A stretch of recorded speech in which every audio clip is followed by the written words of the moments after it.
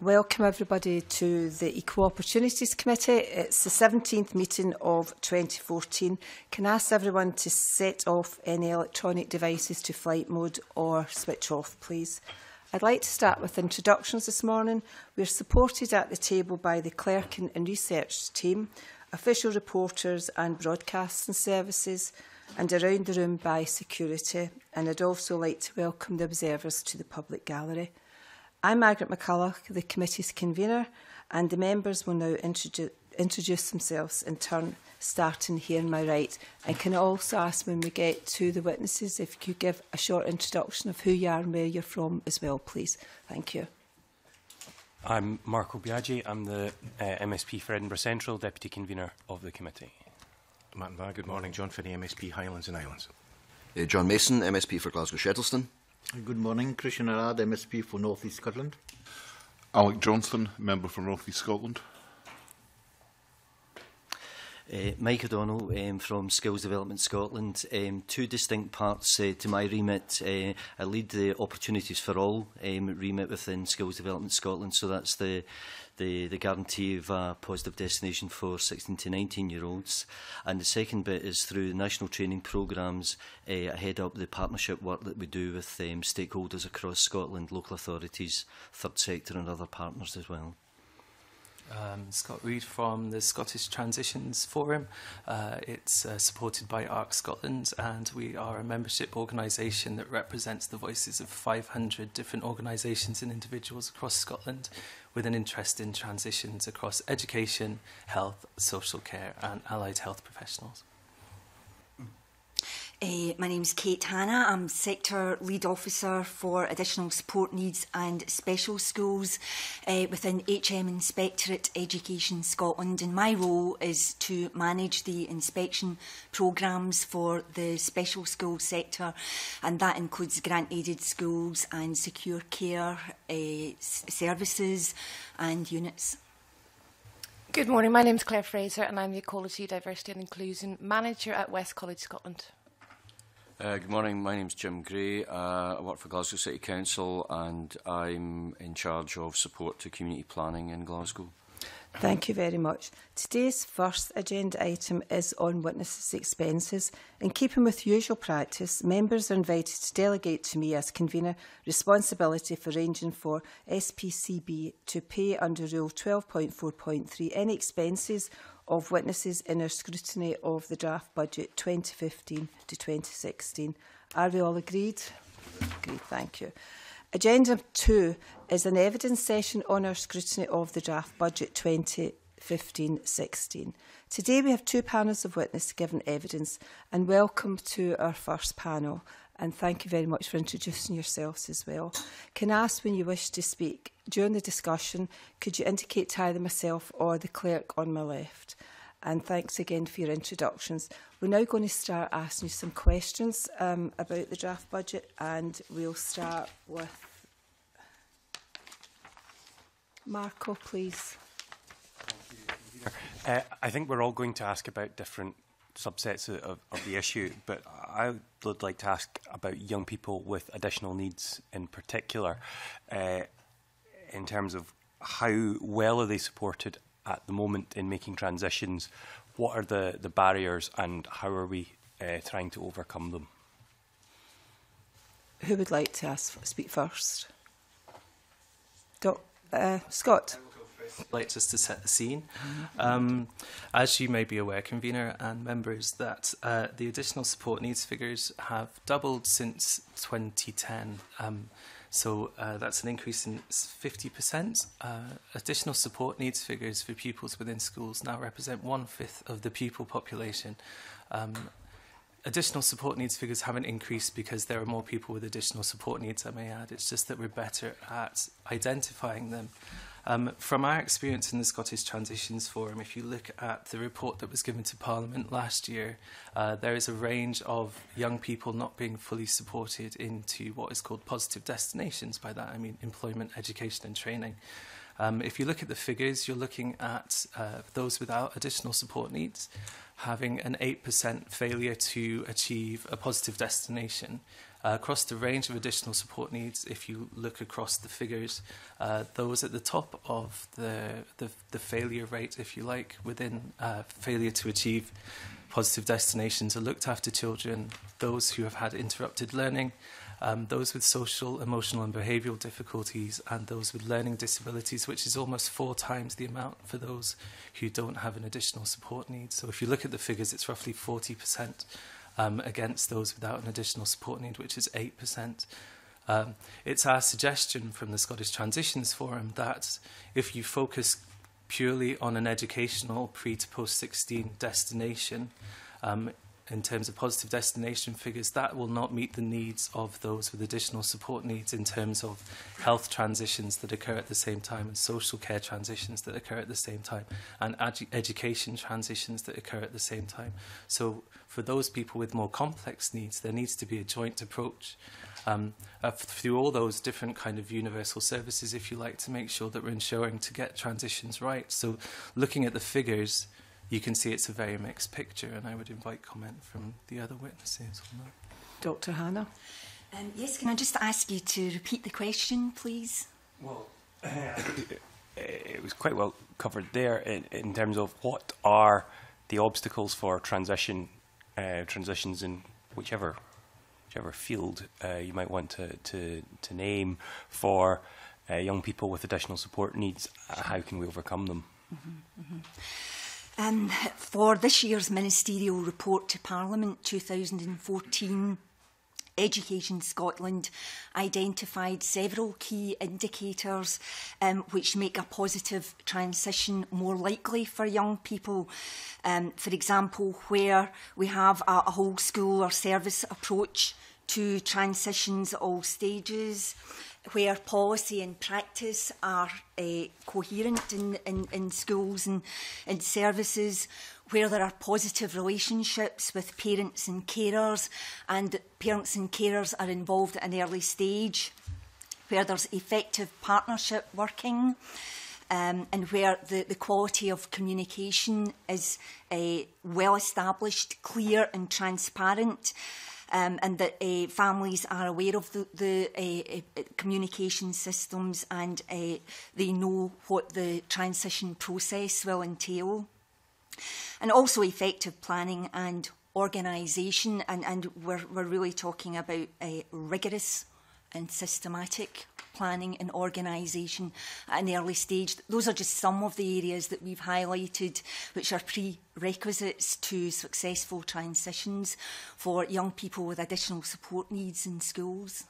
Can I then ask, and I'd be open to any of the panel answering this, what should we be looking for from central government in the central government budget as signs of action being taken on this, of support for this particular area of work? In answering that question, it's a successful project that we've had. It's a third sector support, and I can tell you about ground level. Students who are in transition and they're moving on, they can be a wee bit anxious about their travel plans, about managing their emotions in a different environment, about even finding the right classroom. And it's about having the additional support there to assist them. And we can do it while they're learning, but actually getting them there in the first place. We've worked with a project called Moving On Transition Service, and they offer the softer support I think that that students need, and I found that very successful partnership. How is that funded? That's funded through, it's a range of people. It's the Lotto and it's Share Scotland and Cornerstone. Okay. Can I ask, when you're talking about sort of transition for maybe young people from primary school to secondary school, even I saw a documentary about young people with Asperger's, and that's a difficult period for them to move from primary school, where the routine is very sort of regular and they know what's happening. When they then go to secondary school, they're moving from class to class and it gets really upsetting for them. What support is there for people with that sort of background and support help needs? Dr. Hannah? First of all, I would want to remind everyone that there are specific provisions within the Additional Support for Learning Act relating to transitions, and authorities have a duty to plan and prepare for transitions for young people from primary to secondary stages and from secondary school to post-placement. So that's all considered extensively as part of the ASL legislation. But to answer your question, HMI evidence from inspections in 2013 and 2014 show that enhanced transition programmes across primary and secondary schools, including for young people with autism spectrum disorders, which target vulnerable children from primary 6 at risk of not fulfilling their potential and at risk of disengaging from school or not making a successful transfer, are showing evidence of better outcomes for children and young people. They basically involve targeting from primary 6 of youngsters identified at risk as part of community planning partnerships, and also planning with secondary schools, targeting those young people and their families, and providing additional support such as summer programmes, frequent visits to the secondary school, close monitoring of their progress once they've made the transition to secondary school, nurturing approaches, and transition passports, which help teachers to understand better what their needs are and provide support strategies to enable them to meet those needs. Where we find these enhanced transition programmes in place, and we do have examples which we provided in this year's report, children and their families are telling us that children make positive relationships, they feel more included, they're more likely to attend and engage with school in secondary school, and they basically are more likely to make a successful transition. Scott? In relation to the budget question, we are experiencing cuts within education budgets, and the key staff that work with young people with additional support for learning are classroom assistants on the whole. It's our members' worry that if the resources are kind of reduced within the education environment, that people with additional support needs will be less supported within the classroom, and that is basically the classroom assistant's kind of job to do that. In terms of budgetary considerations, we really need to look hard at the job that classroom assistants do and how well they support people with additional support needs within the classroom. For fear of losing them, we will lose a kind of what's been touted, I think, in the Times Education Supplement as a generation of children with additional support needs. I would just like to add that in. Thank you. And Mike? Yeah, can I just add from Skills Development Scotland perspective, we're anxious to ensure that young people with additional support needs are given the same type of support that they need to make successful transitions into other forms of education or work. And we see this as partnership territory, if you like, be it in a school where if someone's identified with additional support needs, how we work with others who are within school settings to support those young people. And in post-school, looking at a range of other partnership agreements we have with could be third sector organisations, for example, who've got expertise. If I could give you an illustration, recently we've done a lot of work with Enable Scotland to begin to tailor some of their products, for example the Certificate of Work Readiness, to look at how that can be delivered with young people with learning disabilities, to enable them to progress in the same way as people who would traditionally progress within that programme. So Enable worked with us to, this was part of a risk assessment we did on the certificate, and they worked with us to ensure that the delivery and the method of delivery and also the documentation and so on was written in such a way that it facilitated the engagement of people with learning disabilities. That holds good for across the range of products that we've got. We do risk assessments on them all, and it's not a risk assessment, it's not a bland thing. It sets out some actions that we require to take, and that again looks at who can we partner with in terms of specific expertise to allow us to tailor the products for individuals. Yeah. Marco, okay. Alex. Thank you very much. Beginning to look at the figures that are being put in the budget this year, I noticed that there's an additional £16.6 million allocated to the training, youth and women's employment portfolio. How do you see that contributing towards the achievement of your broader aims? Anybody like to start answering that question? Yeah, mind starting on that?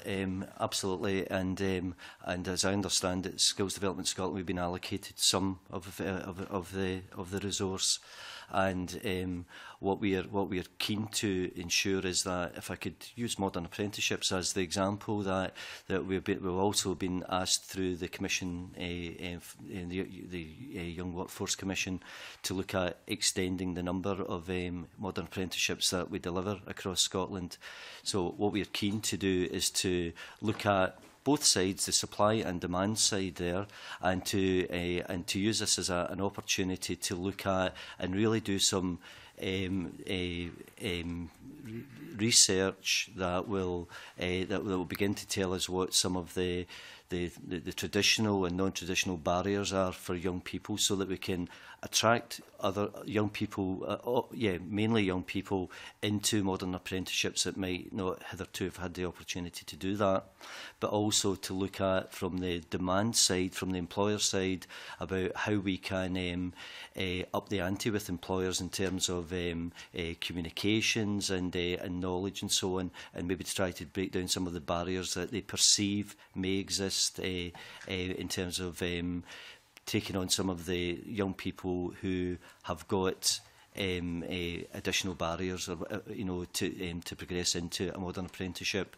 We're doing that in conjunction with looking at enhanced access programmes, for young people who may not have moved into modern apprenticeships traditionally, and what is it we can do by way of developing a defined pathway into apprenticeship opportunities. And of course, as members will be aware, that there's a lot happening within the apprenticeship space just now, in terms of not only the extension to 30,000 a year, but also in terms of the type of apprenticeship, and also the trying to, in terms of, you mentioned women there, trying to look at positive role models in terms of breaking down some of those barriers where traditionally women have not gone into, for example, engineering, but that's beginning to change. How do we use role models to and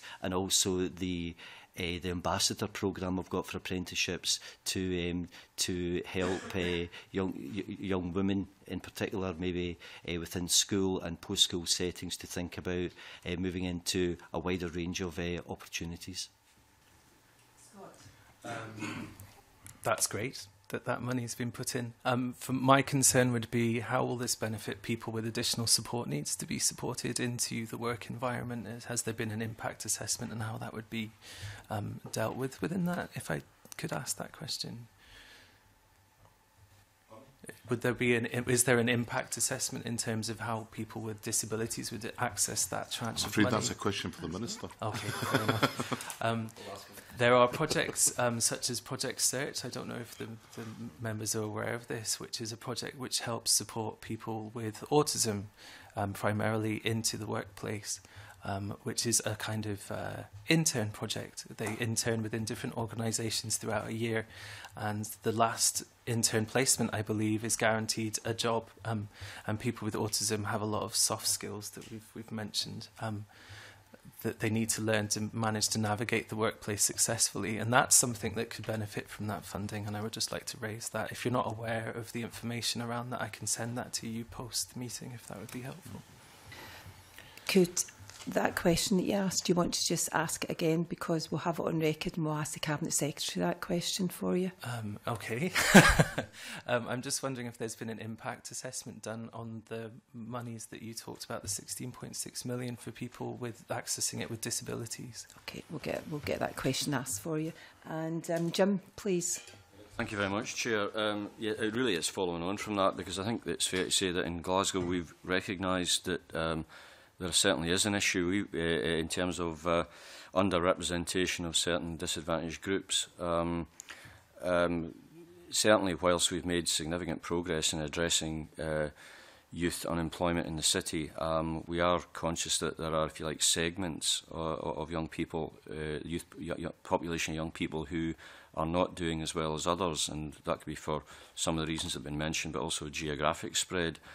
Certain parts of the city, it appears to be harder to get employment than in others, and there seems to be particularly those furthest away from the city centre. Travel seems to be an issue, for example. So we're looking at this in the round, but in general terms, we would welcome the 16.6 million, and we would welcome the approach to modern apprenticeships, but we would endorse what's been said, that we think that these interventions have to be tailored. We have to perhaps become more granular in our approach. I'd also say that, endorsing some of the comments made earlier, that without being trite about it in any way, it's really important that we do develop effective partnerships, joint working, a more integrated approach, and improve the ability of agencies and organisations in the third sector or private sector, whatever, to make referrals. We need to have a more people-centred approach, which is actually tailored to the needs of the individual. And we would hope that some of this funding can assist in progressing that. Claire, and then Kate. I just wanted to note there's one particular change which has been proposed, which I welcome, and that is the proposal to work with the third sector to offer supported employment opportunities to groups who face barriers to employment. The issue that we have at our college and in all colleges is finding work placements for students with additional needs, and what do they do after college? And there's also the kind of the aspects as well that it's not just about getting a job. There's life skills, there's independence, there's stuff like that as well. But you know, they want to be able to contribute and they want to be involved in doing something post-college. So I'm interested to see that point in the budget change. And Kate? Just a very brief point. You mentioned women. What we're finding is earlier targeting of pregnant teenagers and young parents has been very successful in keeping mothers in education and enhancing parenting skills and long-term work prospects. And there's evidence that that's leading to better outcomes for children. We have one project in Glasgow, the Young Parent Support Base in Smithy Croft Secondary School, which is an authority-wide initiative for keeping pregnant teenagers in education and leading to better employment prospects for them. Mike.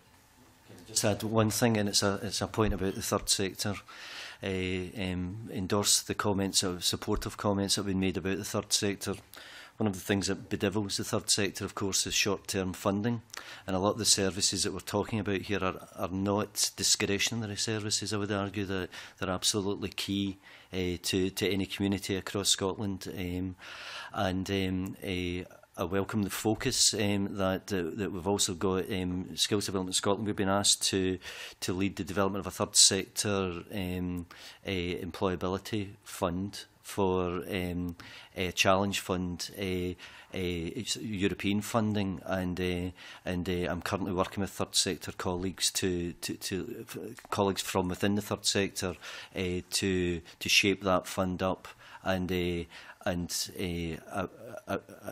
way that it's shaping up will certainly be strongly focused on young people who are traditionally finding it difficult to find their way into mainstream services, and how we do more around integration and also bespoke services for people who have got additional support needs as well. I think Scott sort of preempted my next question, but it is, as priorities change and some budgets are allocated greater levels of funding, other budgets are squeezed, and how will the reduction in some other budgets affect your current activities in the next year? I believe I said at the start, if we look at transitions in the round, if you like, if we look at it as a whole process that happens between not just education for some young people, but education, health and social care, those budgets as they become less will impact on these young people more. And it's the concern again that people with additional support needs will be squeezed out and not be able to reach a positive destination. So in terms of budgetary constraints and changes, transitions isn't just a concern of education, but also a healthcare budget and also a social care budget. And if we look at the Joint Public Bodies Act and the Children and Young People's Act, they come with duties for such things as continuing care for looked after children. And I believe there is a limited amount of budget put forward to that already. What you would like to see addressed in an impact assessment? Yes, and just to see how does it impact, not just from an education point of view, but how does it impact if we look at it in the round across, and if there are deficits in other budget areas being built up in other budget areas, how does that all work out across when we look at a kind of joint service between education, employment, healthcare, social care and the third sector, and what does that look like? John Finney would like to come in. A point to yourself, Scott, about what you've said in health and social care. It's at different stages across Scotland, but there is the integration of health and social care. Are you seeing any early evidence of improvement about outcomes as a result of that? That's a very good question. I think because it's quite early days, it's a very, very mixed picture across the whole of Scotland. I can only talk to the idea of transitions and how some joint working between health and social care and the third sector have brought really good improvements in some areas, but there are others where the Joint Public Bodies Act has brought with it not just administrative changes, but actually work practice changes within that. For instance, Highland and the Island have done something quite interesting in terms of their approach, but we're yet to see how that approach might play out in terms of transitions and that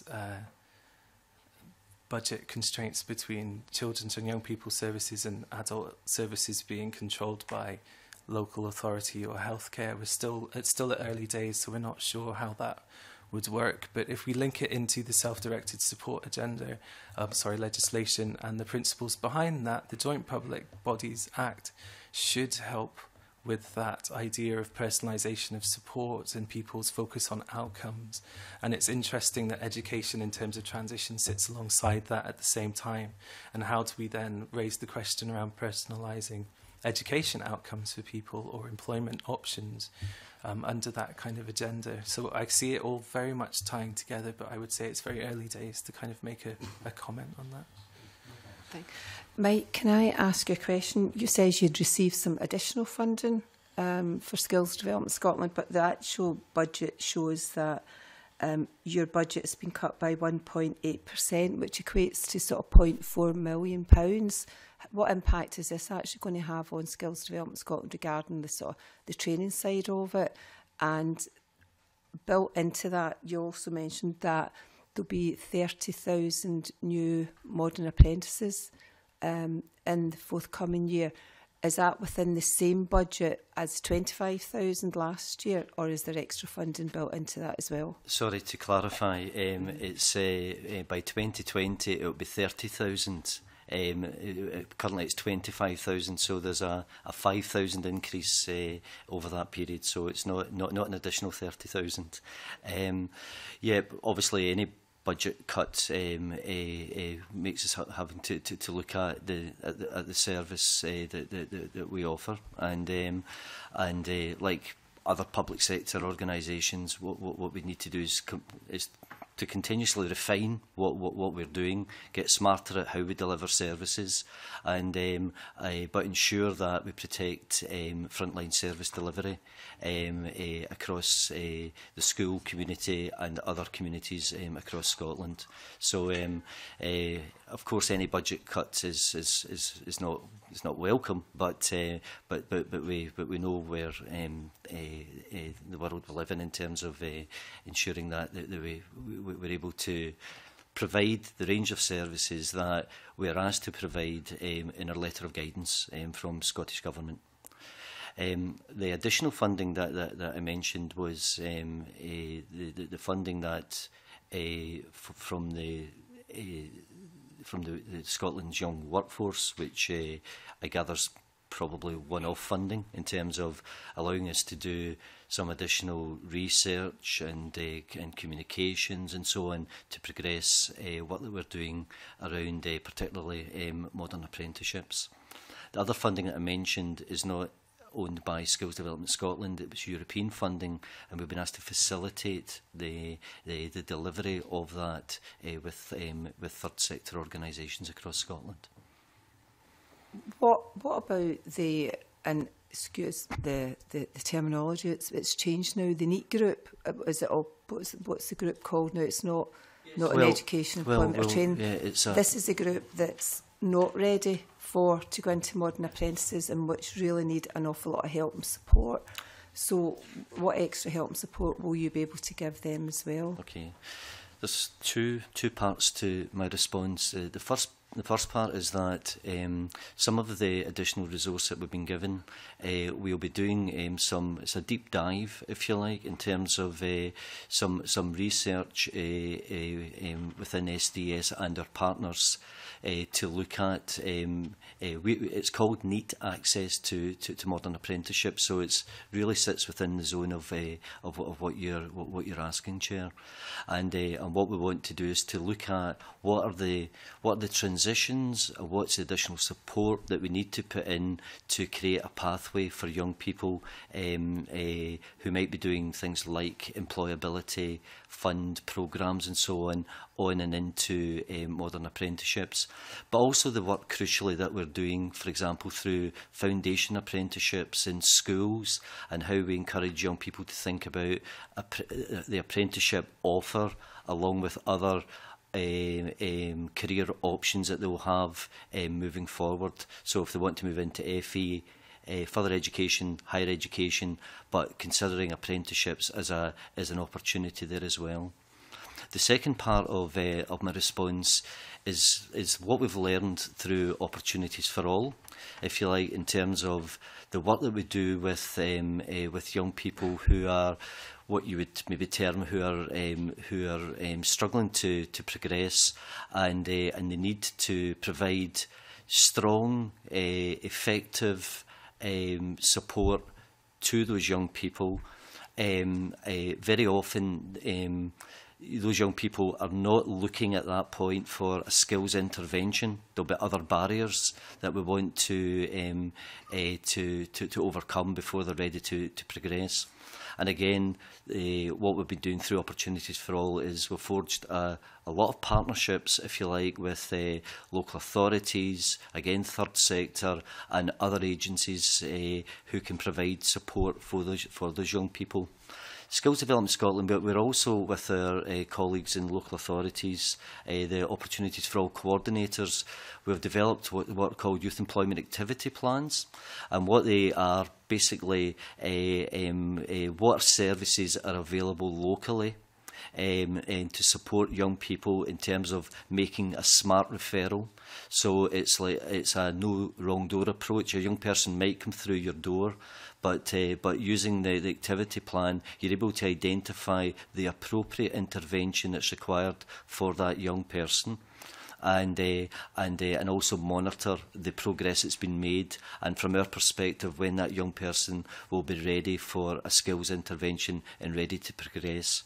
So it's a partnership activity, and it's something that's owned, if you like, by all of the services within any given local area. So those just to give you a quick update, if you like, on the activity plans.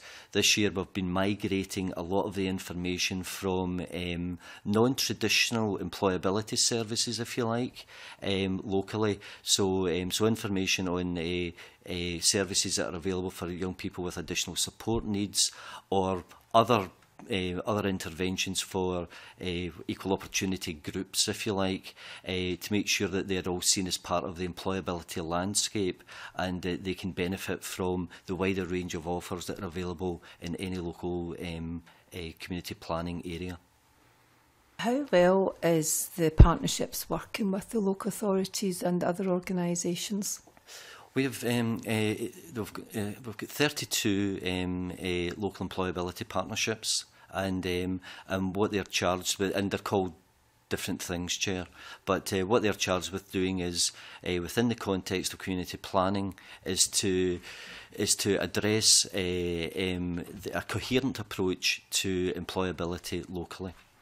And I would have to say, as you would expect, it's probably a mixed picture. Some areas have progressed faster or quicker than other areas, but the direction of travel across Scotland from where we've started 7 or 8 years ago is certainly very, very encouraging. That's not to say that you couldn't sit there and say yes, but and give instances. Of course you could, but I think that there's now a better understanding and a broader understanding of the range of activities that underpin employability moving forward.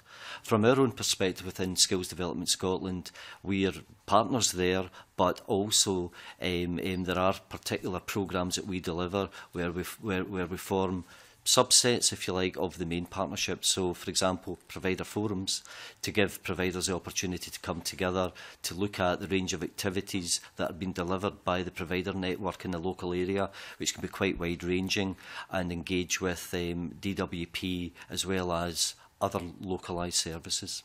Thank you. Jim?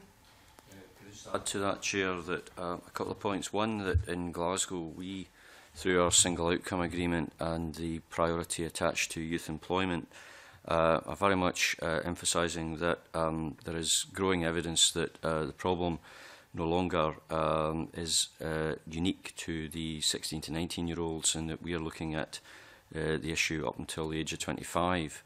And therefore we've been encouraging our partners to look again at how effectively we're working to address the needs of the older age group within that category. We could also say that we've undertaken quite an extensive review, a mapping exercise around youth employment provision in the city. In fact, we have a major event about this afternoon back in Glasgow, and that we are hoping to co-produce an action plan with our partners as a successor to the Youth Employment Partnership in Glasgow. So in a sense we are looking to re-engineer our structures and processes to adapt to the emerging trends. Could also say that in Glasgow we recognise that there's also there's also a demand problem, in that whilst we have seen improvements in youth employment in the city, statistically there are now less jobs available than before the recession for young people, and it's a real challenge to address that. So we are starting to look at in what we can actually also begin to address the demand side of this. Thank you. Yes, Scott? It's our concern as the members across Scotland, that as we cut resources for things like Opportunities for All and Skills Development Scotland, the spectre of eligibility criteria for services will raise its head, and as you may be aware, that as you cut budgets within local authorities, eligibility criteria for services becomes more and more tight for young people. And it's our concern that with these projects, with the resources being less, that the eligibility criteria for children who have more complex additional support needs, they might be pushed out of the support that they actually require to get into jobs. And if these people aren't working with them and helping support them into employment, who will be doing that? And we're at risk of losing them, as I said, the lost generation of additional support needs. So I'd just like to add that. Can I finally ask, before we move on to Christian, you've obviously got experience in working with the young people with additional support needs. what actually needs done to help the young people that have actually got these needs, encourage employers to actually employ them, and what encouragement and support does employers need to make the whole thing work? That, I think, is the $1 million question. If I could answer that, I think I would be a rich man. From my experience of working directly with young people with additional support needs, if you focus on what I would call a kind of hotel model of support, when you provide things for young people such as housing, such as job application support, if that young person isn't ready to move into that situation, that positive destination, even though on metrics it looks really positive, within 2 months will break down because you've not actually focused on the well-being of that young person. So that's part A of the question. Part B of the question might be that there is so much discrimination and stigma towards disability across not just Scotland but the UK, that to really, really manage the issue of supporting people into employment effectively, that's something that probably would need to be tackled. And it's a bit out with my remit to answer how that might be, but that's what I would see the way forward. That's excellent. Thanks very much. Christian. Thank you very much, Convener. I will keep on asking the $1 million question because it's quite important, especially for the modern apprenticeship scheme. You know, we know the figures, and we know that the very rural representation from women, from people from ethnic minorities, and people with disabilities. So, you know, the $1 million question is exactly this: is where do you think the budget should concentrate on? Which is the priority? The priority, you know, like we talked about trying to help companies to employ all these people, which is the priority on the soft transitional part, and helping third sector. You know, where do you think the budget should concentrate on? Where it has not yet, and where it should? One of the areas that we think that there's not enough emphasis placed is on actually in young people who are already in employment, in sustaining employment, in terms of in-work support and in-job progression, because we think that a significant number of young people are failing due to the lack of in-work support, and also at best are getting trapped in entry-level, low skills, low wage, 0 hours contracts jobs, and are in a sense also blocking the pipeline for other young people. So the ones that should be progressing aren't able to progress. So we think these blockages, I think there's mixed views on wage subsidies. There's a lot of emphasis in the some of the funding packages on wage subsidies, and some employers are basically reacting to that and saying, well, you know, wage subsidies on their own aren't enough for us. That's not necessarily what we're looking for. We think we need to work with the private sector in particular to try and encourage them to make, and with DWP, and we've had some discussions with them about this, about trying to encourage employers to recognise that there is an economic benefit to them in helping their particularly young employees, but employees generally, access training through the colleges, etc., and giving them the flexibility.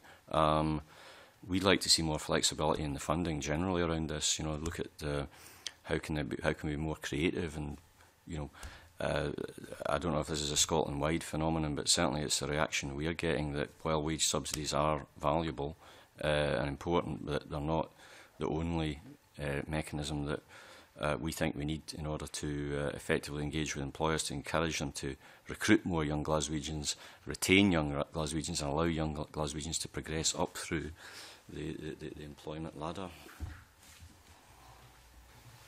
Anyone else like to comment? Mike? Just a quick comment. I think it's also the recognition that very often it costs a bit more.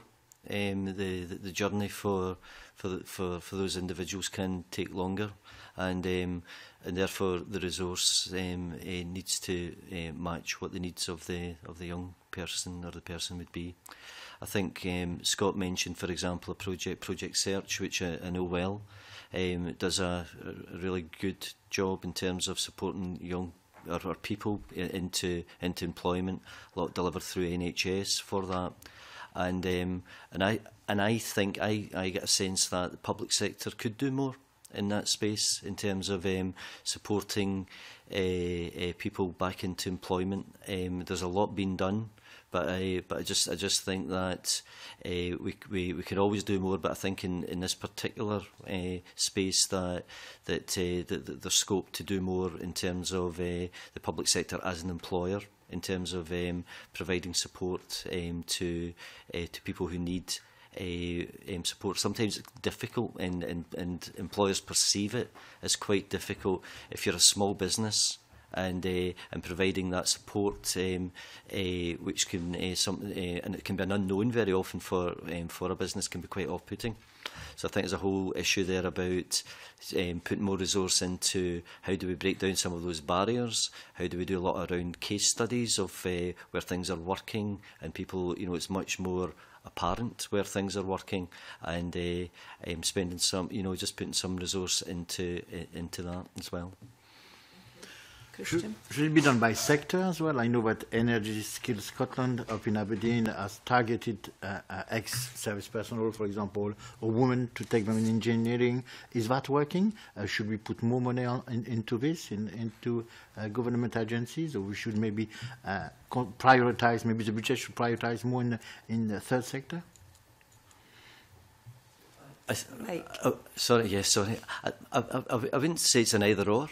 I think that as any other citizen in Scotland would expect, that they can access an opportunity where it best suits them. So if people have got additional barriers, then surely we should be aspiring to for them to have the same range of opportunities that other people get. So I think doing both. I think that work within third sector, support through third sector, work and support through public sector, and indeed private sector is something that should be on the table. Can I just add to that? In terms of your question, I agree with Mike. It's not an either or, and to use the language of outcomes, and young people have their own outcomes and their own wants and their own desires, and to kind of say this would be the answer to everybody's problem, I think wouldn't be the right answer to give. So a real focus for me, I think there was a question, to be honest, around the metrics of positive destinations and how that gels with the principles behind well-being and young people's well-being, and do the two match? Are we looking to get people into an employment without kind of looking at what their well-being might needs be, or are we looking at their well-being and is employment part of that? So that's kind of the question that I would raise in answer to your $1 million question, I'm afraid, is I don't think there's one size fits all, and we need to personalise the support for individuals to their needs, I guess. Thanks, Mersh. Moving on to John Mason now. Opportunities for all has been mentioned already, and I confess I'm not an expert on it, but I do understand that one of the suggestions is that in every school there should be a post-16 transition team, and potentially, I think, a school post-16 transition lead. I'm interested to know, is that actually happening in schools? Do we know if that's happening across the country? Thank you. We're certainly aware of the potential of the senior phase now through Curriculum for Excellence in Scottish secondary schools. And we would certainly be encouraging all young people to stay in learning post-16 as the best way of ensuring their long-term employability and contribution to society. In terms of transition planning, we have a number of tasks just now within Education Scotland in which we are looking with our community learning and development inspectors at how they work with secondary schools in order to support young people to have a high quality work experience placements and college placements. At the moment that's at an early stage and it's due to report in 2015, but we would hope to have clearer information about how well schools are delivering on that agenda But with regard to transitions teams, that would tend to lie with pastoral care teams and support for learning teams at the moment, and their partnerships with local employers. But I'm not aware of specific examples, and it sounds like a very interesting idea. I mean, you mentioned kind of quality jobs, and I mean, I get the impression that we talk about positive destinations, and we tend to look at that as one figure, but presumably within that, you know, a youngster could go into a quality job, or they could go into a pretty grim job, as has been suggested already. Do you think there's enough breaking down of that, or do we put too much emphasis on this phrase, positive destinations? No, I don't think we put enough emphasis on it. To be honest, we're still at an early stage in collecting data about positive destination. I'm sure Skills Development Scotland will be able to say a wee bit more about that. But there are certain key elements that we feel would be important here, that the right learning, for example, must be in place. Building the curriculum 4 is about skills for learning, life and work.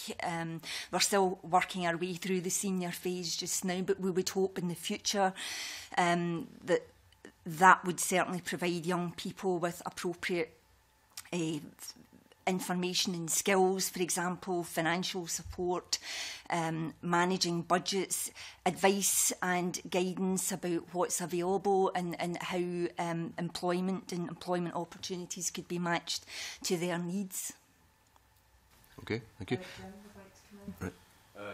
Thank you very much, Chair. Yeah, this, in response to Mr Mason, I think that from our perspective, what we are developing is an approach which suggests that, you know, there isn't one single transition, and it isn't a linear process either, that young people can go back and forward, and in a sense we need to, as a community planning partnership, construct a model, or work with our colleagues to construct models of interventions which are appropriate at different stages in that cycle for young people. It is, I think, important that we improve the data sharing and intelligence that the agencies can share. And I think there are big issues there we still need to tackle around data sharing, particularly for the older age group. It's become a bit easier for the under-19s, but we still struggle, and part of this is to do with Data Protection Act, quite rightly, regulations. But we need to, I think, have an approach that emphasises, as you say quite rightly, the quality of jobs as well as and the quality of life for the young person, because there's a lot of evidence that you know, people in transition don't always. We need to help them succeed in making that transition, and sometimes that will require more than one intervention. Can I follow up on that before Mr. Reid's coming in? I mean, you mentioned age, and you've mentioned that a few times, and I'm interested in that because you said that actually Glasgow's, you're going beyond the 19. Yeah. I mean, is there too much emphasis from here, Parliament or the government, on it's got to be 16 to 19 and not enough flexibility for what I think you're saying is that we need a more quite an individual approach sometimes? I think we were saying, yes, we think there needs to be more flexibility, that there is no doubt that there still is an issue with school leavers, etc., but there's also an issue with college leavers, and there's an issue with graduates from universities, and also that sometimes the positive destination is to a college place, and we don't always know what happens to them after they leave college, and that there is a significant underemployment problem in the Glasgow economy now amongst young people, many of whom are on part-time or 0 hours contracts, and that, you know, one could speculate, different people have different views about how positive that is as a destination for some of these young people. It also causes great problems for them. I mean, I'm aware that, for example, those on 0 hours contracts with fluctuating hours, it can cause them horrendous problems with housing benefit. For example, I was recently at an event where a care support worker was describing a case he's working on just now, whereby this young chap has, against all odds, to be frank, managed to get a job. Unfortunately, it's a 0 hours fluctuating hours contract. It's made it extremely difficult for his housing benefit to be calculated. The support worker was engaging with the housing provider to resolve a rent arrears problem, keeping the young person if you like, accessing the relevant service. When I was that age, I wouldn't have particularly wanted to have to spend a large amount of my spare time trying to work out my housing benefit, and who I have to tell what to. We don't make life easy for people, basically, and we need to change that. Let's get into a wider area, possibly. Was it Mr. Reid you wanted to say something? It was back to your comment around transitions coordinators teams under the Additional Support for Learning Act. There's a duty within the education to call a transitions meeting 1 year before that pupil is due to leave school, and call what they call appropriate agencies around the table. And appropriate agencies could in fact involve the Opportunities for All Coordinator or Skills Development Scotland. So I think currently people are looking at how this measures with the named person or lead professional role within the Children and Young People's Act, and that would be the person responsible for calling this transitions meeting around the table. And there are some local authorities that already have dedicated transitions teams, but in terms of people with additional support needs and the marry of the Children and Young People services to adult services, there's a real difference between the pull and push from, for instance, paediatrics to adult healthcare, and from children and young people's social care to adult health, social care, and from school to college. So it can be a very, very mixed picture, but the duty does reside within education. Or would you say, is it just because schools are getting used to it or whatever? It's been, I think, on the statute book since 2004. So we're still seeing a mixed picture, and it's because, again, we're looking at teachers who are overstretched or not aware of the legislation, or paying tokenistic measure to what a transition meeting looks like. But there are things within legislation that do provide for a very long planning process, potentially, for young people. And it should provide that platform for young people to step into higher education or further education, or university or the jobs market, or looking at what is their positive destination. And I have problems with that because it is employment, educational training. But for some people, our positive destination is supported housing with volunteering. And we're not measuring those kind of metrics with that phrase, positive destination. And also to mirror Jim's point around longitudinal looking at transitions. If you look at the looked after children's figures, it's quite scary how many of them don't make a positive destination. In any way tied in with this rigid kind of age thing, that some of them might take a bit longer to get to the same place? I was going to say that for people who are looked after, it can be, and excuse me if this seems inappropriate, a bit of a knee-jerk reaction to actually push away the services that supported you because you view them in a particular way, and it takes them a certain amount of time to kind of get back on their feet. So it would be interesting to see how many children who are looked after might actually be going to university at 25, for instance. Is it just that time that they need there? So at age 18, it looks awful, but if you look longitudinally, it might show an improvement. Okay, thanks. Could you answer very briefly, because I've still got John Finney's got a number of questions and we really should be finishing shortly this session. It was just a point of information for Mr Mason. The Opportunities for All is for young people with additional support needs is up to your 25th birthday. Thanks. Moving on to John Finney now. Okay, I'll wrap a number of questions into one then, perhaps. Panel, figures can only tell us so much, and there are challenges associated, as we know, with poverty, deprivation. What are the particular challenges that you each face as a result of the higher levels of unemployment associated with poverty, deprivation? And do you feel there's any reflection in the budget of the additional challenges that there may be? Scott, do you want to answer first? Very short. As you'll know, that a lot of people with additional support needs have parents who have disabilities or additional support needs, and as you'll know, that those parents and families are already in poverty. We have a lot of case studies from families that will come forward who are able to speak about their experience in transitions in this particular area. My concern is it's those that don't feel able to speak that are not represented in any way or form, because they don't know what their rights are, they don't know what they can ask for, they don't know what support is available. Even with the great work that goes on, there are people who are, my future is I will be living on benefits with my parents, or even where hopes are actually built up for young people with learning disabilities or additional support needs.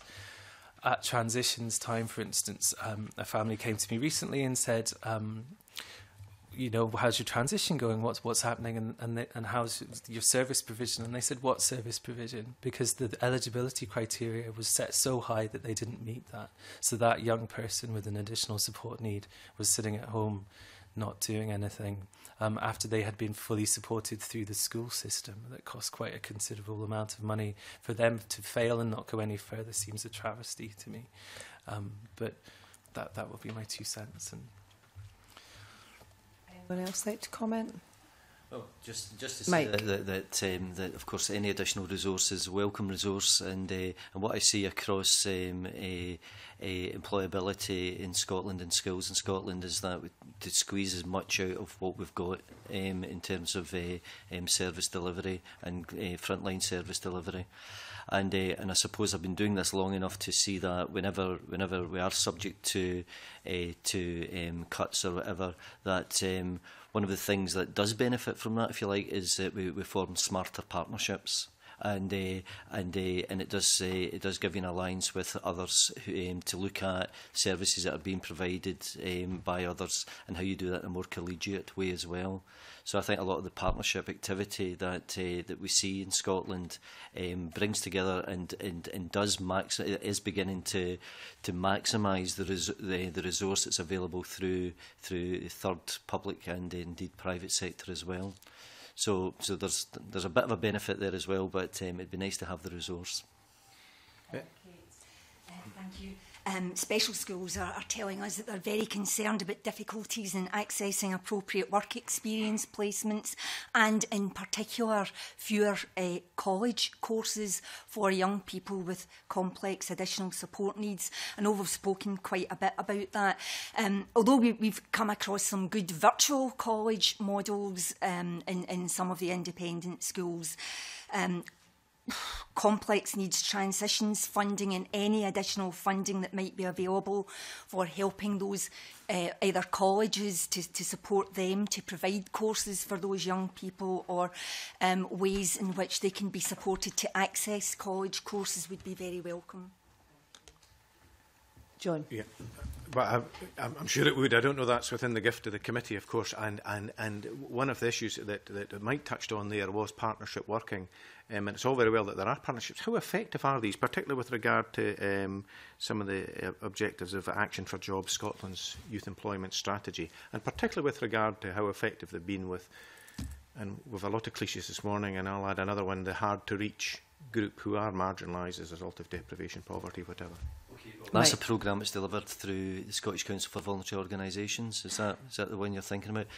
I don't know the detail of delivery. I know from colleagues within SCVO that they feel that it does that it has got an impact in terms of getting to young people that are harder to reach. I know that within my own sphere, that for example, we deliver employer recruitment initiatives for targeted specific young people. We do that in partnership again with a range of third sector organisations, and that's a programme that brings together disability offenders, ex-offenders, and a whole and others from black and ethnic minority communities as well, and that's a programme that encourages employers to support young people that are harder to reach, and is growing that programme actually in terms of employer ask for that. And they're quite difficult groups sometimes to identify and sometimes to find within local areas as well. So targeted programmes can work if they're given time to embed locally and to get known by young people service providers and also, crucially, employers. Because unless we engage employers, then we're not going to move this forward. Very briefly, please. You mentioned about asking how the partnership was working out, and to be absolutely honest with you, there is a wee bit of pass the buck going on. So you'll get a local authority isn't quite sure. There's no definitive responsibility between, say, local authority and the kind of the social support and the health and care and the further education sector as well. And there's different practices going on in different colleges. So sometimes it doesn't work so well. Thank you very much. Thank you. I just add it's an ongoing challenge. Can I just add something briefly, just really, really quickly? The Scottish Transitions Forum deliberately sets out to bring together all of the people that I've mentioned in terms of transitions, and we're starting to get really, really good attendance across the board within different professions such as education, health and social work, looking at local models of supportive transitions forums within local authorities to allow bespoke solutions within that authority to work. So I can send you information about that ongoing if that would be interesting. I'd like to now finish this session. Thank you all very much for coming along and sharing your knowledge and information with us. We really appreciate it. So I'll now suspend the meeting briefly to allow the second panel to take their seats, and thank you very much.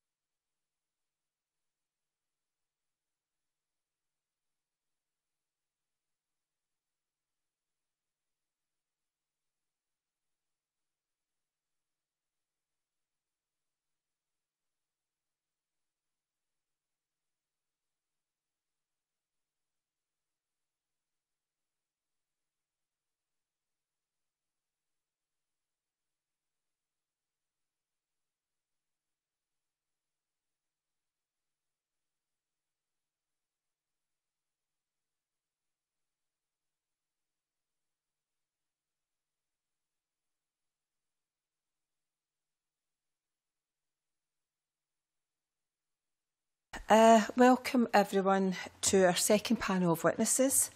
Can I ask you, when you wish to speak, if you could either indicate to myself or to the clerk on my left-hand side. I'm actually Margaret McCulloch, the committee's convener, and the members will now introduce themselves in turn, starting here on my right, followed by witnesses. And if you could actually say your name and give an overview of where you're from and your background, organisation you're from. Okay, thank you. I'm Marco Biaggi. I'm the Member of the Scottish Parliament for Edinburgh Central and Deputy Convener of the Committee. Good morning. And good morning. John Finney, MSP Highlands and Islands. John Mason, MSP for Glasgow Shettleston. Good morning. Christian Arad, MSP for the North East of Scotland. Lorna Traynor, Director of L&G Learning, Scotland, also representing STF and STAG. Good morning, Fraser McCowan, Managing Director of Argyll Training and also a member of the Sport Training Action Group and STAG. Good morning, my name is Sandy Stark. Organisation I'm from is SMU FM Station House Media Unit and VSA Voluntary Services Aberdeen. Brian Webb, work for Station House Media Unit and look after all the employability work that we do. Before we start asking the questions, could I ask Lorna or Fraser to actually explain what STAG is, please? STAG, Support Training Action Group, we represent providers who work with additional support needs, young people and adults. Very much. Can I now pass you over to Marco, who's going to ask the first question? Thank you. I think we're all going to ask about a range of different subgroups, but my opening question is really about the particular difficulties that face young people with additional support needs in making transitions in their lives. What would you say those obstacles chiefly are, and how well do you think we are supporting people through them at the moment? Who would like to answer first? Sandy? Yes, please. On you go. Well, your transition from school is definitely one great. You know, it's a great big thing because I treated school as like my second home. I started school since I was 5, so I really treated that as my second home, really, and it was like the fun times of starting school and things like that, and I really learnt a lot from school. And then once I left school, the school progressed me on to college, and the college opened so many doors for myself, and it showed. They tried to show myself what learning opportunities that I could offer and things like that. So I think it's a great big achievement for somebody that's got learning difficulties and support needs, and I think we do need that sort of help and support, because it's a great big wide world that you're actually going into once you leave school.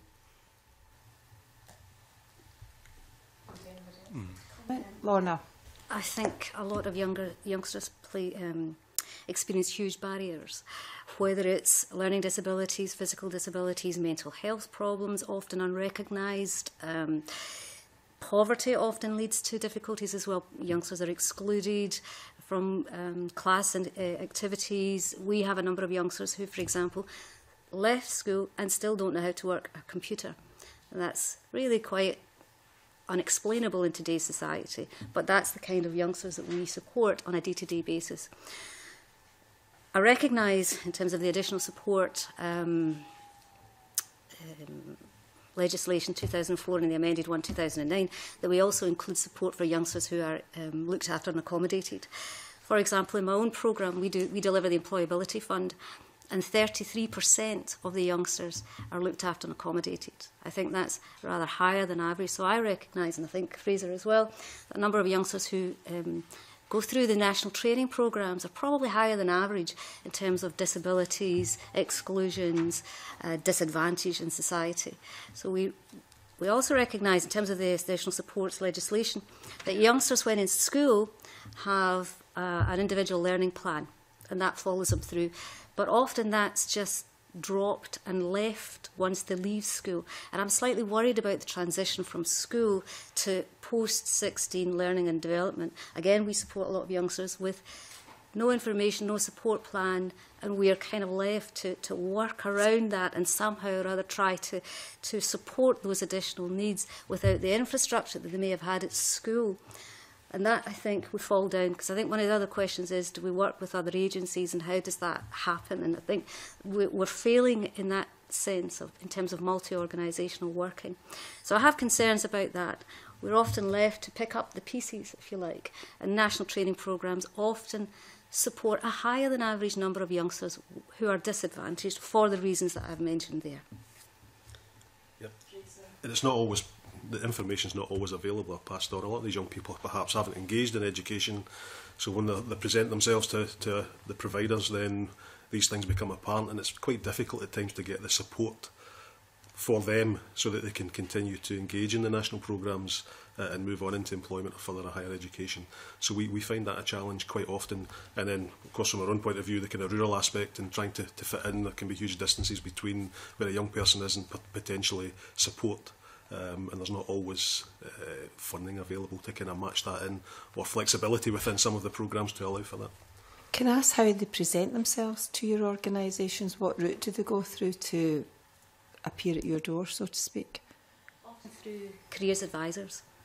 So they've been through the school, they've maybe just left school, or DWP for the older people who come on to the programme, or some will refer themselves because their friends have been on the course, they liked it, and they've come along themselves. So, but it's predominantly through career guidance. Okay, thank you. Brian, do you want to just comment? like to echo some of the stuff you were saying. We're the same up in Aberdeen. I think there's a disconnect between where young people are in school and where the urban services pick them up, and there's always that missing information. So you are playing catch up as soon as you take a young person and you're trying to find out where their learning difficulties are. Do they have dyslexia? What's their learning style? What's the best way for them to learn? That thing about IT, do they have an email address? Can they access the internet? And 9 times out of 10 the answer is probably no. And so as projects you are playing catch up and you're having to try and figure out the best way to address the young person's needs, whereas if they came with an actual learning plan that actually addressed all these issues, you would be maybe not 100% ready to work with them, but you would have a good starting block to actually start working with them. I'm taking from this that a positive destination isn't necessarily a success, because if the positive destination is going into employment and they fall out of employment a little bit later, then that's going to be an issue. But just working with what we have at the moment, positive destinations measure, there's about a 10% gap, generally speaking, between young people with additional support needs and the population at large in getting positive destinations. Could that be closed to zero? Could that be closed so that young people with additional support needs were as likely to go into a positive destination, and if so, what would that take?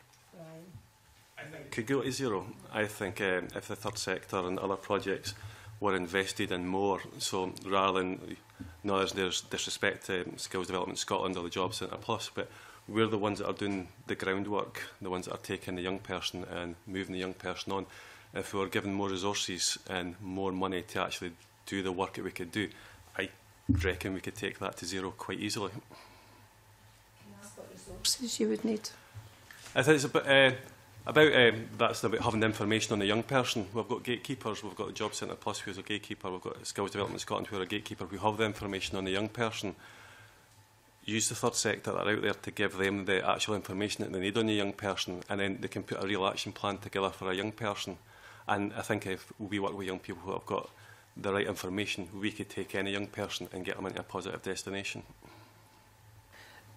Can I just build on that? Am I right then saying and understanding that through the whole school process there's an action plan identifying what each individual person's particular needs are, and then as soon as they leave school that stops and that information is not then passed on? Can I ask a really simple question? Why does that not happen? I have no idea. No idea. No. Has anybody asked the schools for the information? Yeah, on a regular basis. And what's the response? Some are slightly confused. Sorry. No, go for it. Some are slightly confused in terms of data protection. And that information shouldn't be going to you. There's trust issues around working with other agencies. Not entirely sure what it is that the other agencies do. Sorry. I can certainly do it. We do have a thing called GIRFEC, Getting It Right for Every Child, and it seems to work at school, but it doesn't seem to work once they leave school. So by you not having that information, what does that put you at a disadvantage? What problems does that cause for you then, and what do you actually have to do to overcome that? Brian? And then Sandy. Yeah, I think it's just about building up the right profile for a young person. For it to be successful, you need to know what style a young person learns in. You know yourself, everybody's an individual. So to set an individual learning plan for a young person, sometimes it takes you 2 or 3 months to even get to know the young person and get to know where they are, where their learning barriers are. If you had a starting block with that information already in front of you, you could cut down that 2 or 3 months lead-in to try to get to know a young person to actually physically get on with the work. And I think that viable time of getting that young person in and getting them moved on could be halved, if not quartered, if we had the right information. Sandy? I think your own personal support plan that you get from school should actually get, you should be allowed to take that away from school, because that is your own personal plan, and nobody else is going to gain anything from it because it's your own personal plan. I think that should be it. We called it in a record of achievement when we left school. That should be the first thing. It's in the your first page of your book. Is your personal plan, what you've gained from school, and it's something that you can take to an employer and say, look, this is what I've gained from school. This is what I can offer you, and then it's up to the employer to say, right, look,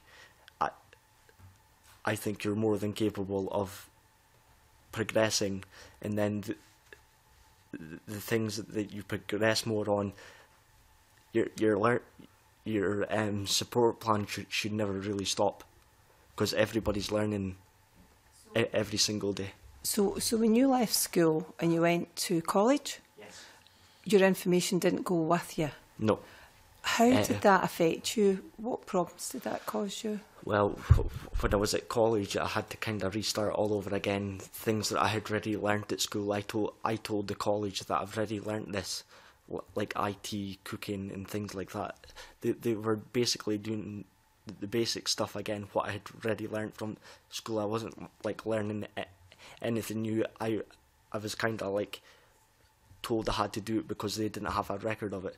But if your support plan went along with you, I wouldn't be sitting there like kind of wasting my time redoing something that I've already done at school. Did you feel having to do that again? Upset. Real annoyed, and real annoyed because I know I've done that. Mm-hmm. And because they didn't have that on paper, I had to and sit and do that again. Thank you, Marco. Does the information pass on automatically between primary and secondary levels? Is it post-secondary that's the problem, or is it any kind of transition? Predominantly post-secondary. I'm not entirely sure if there is a problem between primary and secondary, but there certainly is post-secondary. Can anybody comment on primary to secondary, whether that's an issue as well? No. Couldn't honestly tell you. Okay. And going back to the point I'd asked before about what it would look like if we could close the gap entirely, can I ask, how are you each of the organisations funded at the moment? What's the balance of sources between local, SDS, anything else? The only funding, for example, I mentioned that the areas that our organisation work with is employability fund, and the statistics there, 30% looked after and accommodated, and of that number, 29% have additional learning needs. We also support 6% from ethnic minority backgrounds, and on top of that, 35% with additional needs such as disabilities, learning disabilities, mental health problems, those kind of areas. So they're fairly high statistics in terms of the average population. And of that, we managed to achieve, this is not just about pushing our organisation, I'm not viewing it in that way, but we managed to achieve 53% positive outcomes. The only funding is the employability fund, £55 per person per week. That is the funding you get to do that. So it's on a shoestring budget, but we do recognise, and back to your point there about what else do we need, I'm not kind of saying we need tons of money thrown at us, but we do need to recognise what exactly are the needs of the young people, and they're not recognised. I literally supported a young person yesterday who is homeless, who self-harms, who has severe dyslexia, also has eczema, and yes, the day before she had self-harmed, and I was fixing her arm and putting a bandage on it and trying to work with her, with other agencies, for example, the self-harm organisation. I recognise we need a lot of supports from mental health services. You had mentioned earlier on, not just the traditional NHS ones where you go and you get tablets, but the other types of services, the softer services, I'd like to call them. And I'd like to see more of that, and us all working together and communicating with each other. This multi-agency approach I absolutely get, and I think we could do much more in that sense, and I think we're failing there. So it's not just the transition from the learning plan from secondary to post is just one example of where it just stops, and we're not doing what GIRFEC wants us to do. We're not doing what the Curriculum for Excellence wants us to do, and we are left to pick up a lot of those pieces and try and do it the best we can. Fraser, would you like to comment? Yes. Again, like Lorna, it's really the employability fund that's there to support these young people. And as Sandy says, we get people presenting to us, the information's not there, so you're asking them the same things. They've already given this information maybe 2 or 3 times, so they switch off, they disengage from the programme, or you can spend a lot of time trying to get the support. The way the funding has changed quite markedly from the previous programme for young people, which allowed you time. We used to engage with many other services that could support, but now it's quite a short programme now, so if they're not ready to hit the ground running, then it's more difficult, so we find that quite challenging. The average programme is what, 8 weeks on employability? And is there an employability fund as well? We have an employability fund, but as an organisation, we are several funders. We have Inspire in Scotland, we have Children in Need, we've got money coming in from Fairer Aberdeen Fund, we have some money coming in from Aberdeen City Council as well, so we have a multitude of pots that we try and bring in so we can do the work that we do. Actually, see, we've just actually had the parliamentary photographer coming in to take photographs this morning as well, if you're all okay with that. Yes, you're okay with that? Yep. Can I ask as well, each of the organisations, do you work really closely with other voluntary organisations, and do you find that with the young people, because they've got so special needs and need a lot of help, there's a lot of intensive one-to-one support from staff from your organisations doing that? Who would like to answer first? Fraser? Yes, that's correct. There's an awful lot of one-to-one. I mean, we've had additional training for staff to try and identify some of these needs, and we're looking going forward and doing more through Skills Development Scotland and other agencies. We are a social enterprise as well. We are very active in the social enterprise arena, so we do rely on partner organisations for support and sharing information on an informal basis. So we try and get around some of the problems that way. We are quite closely with loads of organisations. You can't do this work on your own, so you need to build up really good working relationships and get to know what other projects can do, and how we've sort of got to know people's names as well, so you can pick up the phone and actually physically phone someone and ask them for help, advice. And like the one-to-one work, we use a lot of the activity agreement money to do one-to-one work to try and focus on young people and try and take them for a point so they're ready to access some of the courses that we can offer. So if they're not quite ready, we'll use the activity agreement money to try and bring them to a certain point so they can then access some of the full-time programmes that we can do. Activity fund programme is, please? The activity agreement money is money that Aberdeen Council's got. I think other councils have got it as well, where it's for young people who have left school with no positive destination. So they're not quite at a point where they can access an employability fund course. It's that stage before. So it's grabbing the young people when they leave school who haven't got a positive destination, aren't ready for a full-time course, and allowing you to work with them to get them to a point where they're ready to actually access a course to then get a positive destination. So if that's stage 2, it's sort of stage 1 just before they're ready to do anything. Okay, thank you. Marco, you finished? Yeah. Yes. Can I move on to Christian now, please? Yeah, good morning. Thanks very much, Convener. We talked about positive destination, and to what extent can we evaluate how this positive destination is positive? Because we heard in the earlier panel that there is not follow-up after that positive destination. Quite happy to answer that. Yeah. Well, certainly for SPU, we monitor our young people for as long as they stay in contact with us. We've got we've got our own Facebook page where we monitor young people. We get them all. We did try and set up our own Facebook page to get young people to stay in touch with us, and it failed because young people don't want to access another Facebook page. They want to use Facebook. So we've set up a closed group, and I've been with SPU now for 5 years, and I've got 5 years worth of young people on the Facebook, and every 6 months we need to report to Inspire Scotland, and I could tell you every 6 months exactly where the 500 odd young people that we've worked with, exactly where they are every day, because they stay in contact with us all the time. So having that information, is there positive destinations, we can access it on a regular basis and be able to feed back to any funder on where they are. And if they fall out a positive destination, it's worked for us as well, because they always put it up on Facebook that they've lost their job or they're falling out with their boss, and then we can pick up the phone, get them in, meet them, give them some, offer some advice and information, and try and save the positive destination if it's a way to crash and burn. So we're in quite a fortunate position. I know a lot of projects aren't, but we've got quite up-to-date stats on where people are and where they stay. We follow up in some cases, well, in many cases, because of the funding stream, there's a kind of sustainability payment, so there's an incentive there, but because of the areas we work in and the support we've given young people, we've built that bond with them, so informally they keep in touch, and if they've got an issue, they come to us because they trust the staff member that supported them, so informally we probably track them, but nothing formal beyond kind of statutory requirements for the programmes. We do pretty much like what you do. We have the Facebook and Twitter page, and we keep track of everybody. We have that in a database as well, so that we do know what the longer term, short and longer term outcomes are for the young people. But I'm aware that at one of the meetings I was at recently, in Glasgow, for example, there is a definite lack in looking at follow-up and longer term sustainability, if you like. For example, some people, the school leaver destination figures said that they went on to college, and then what was coming back is that a lot of youngsters, significantly those that stayed on just because they didn't know where else to go, left college, and that's where they were lost. So there was a significant number in Glasgow between the ages of 18 and 24 that nobody knew where they were or what they were doing, but they weren't employed.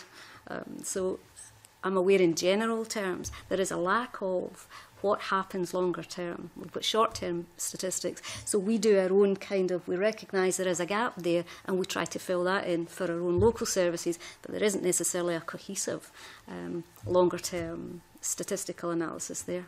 Sorry. That's where the kind of the college comes into. The schools support you to get into college, and then the idea I got from college was they wanted you in, complete your course, and then out again, and that's all they were wanting.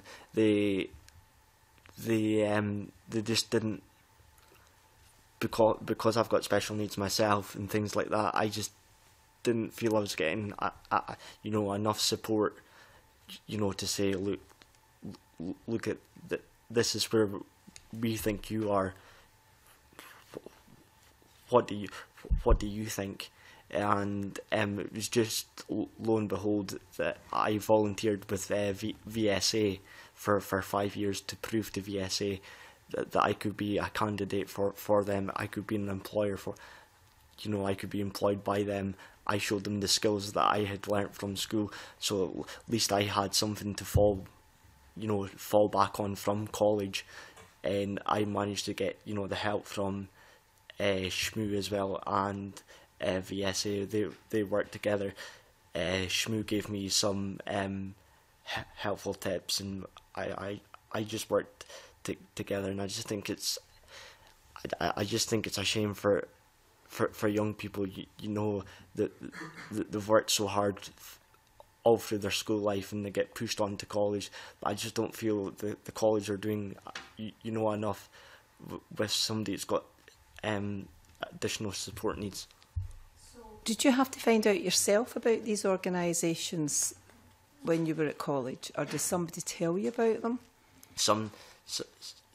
I found out about VSA myself because I was I went to their holiday fun clubs at like Easter in the summertime and things like that, and I got to find out that VSA was a voluntary organisation, and I got told when I was at one of their fun clubs, because I was 16, I could no longer attend their club, but they took me aside and said, look, you can stay with us, but we'll take you on as a volunteer.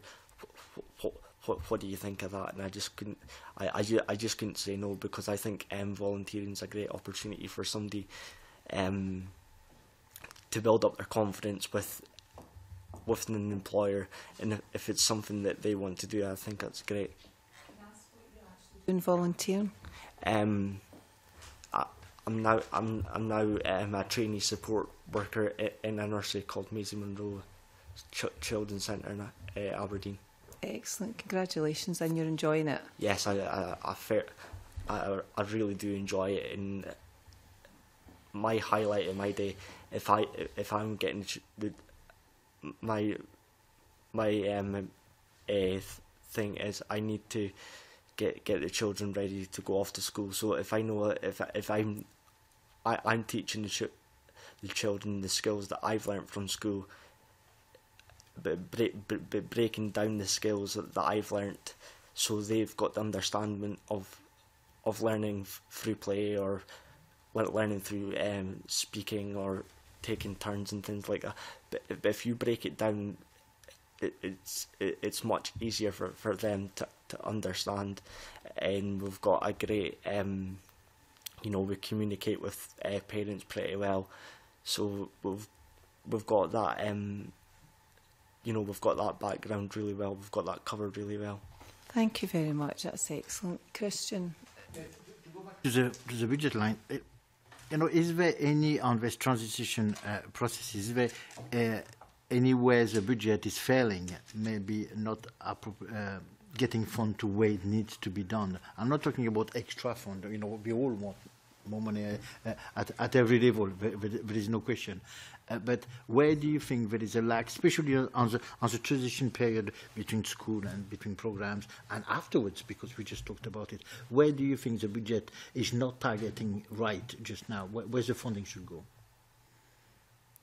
Well, it should go into transport, because every person, leaves school and that, and they go to college and things like that, and the college turn down and say, right, we have not got funding in place for transport, but the people that have got learning learning needs and that need the taxi to get them back and forth, because that's all they can that's all they can rely on, because it's too stressful for a young person.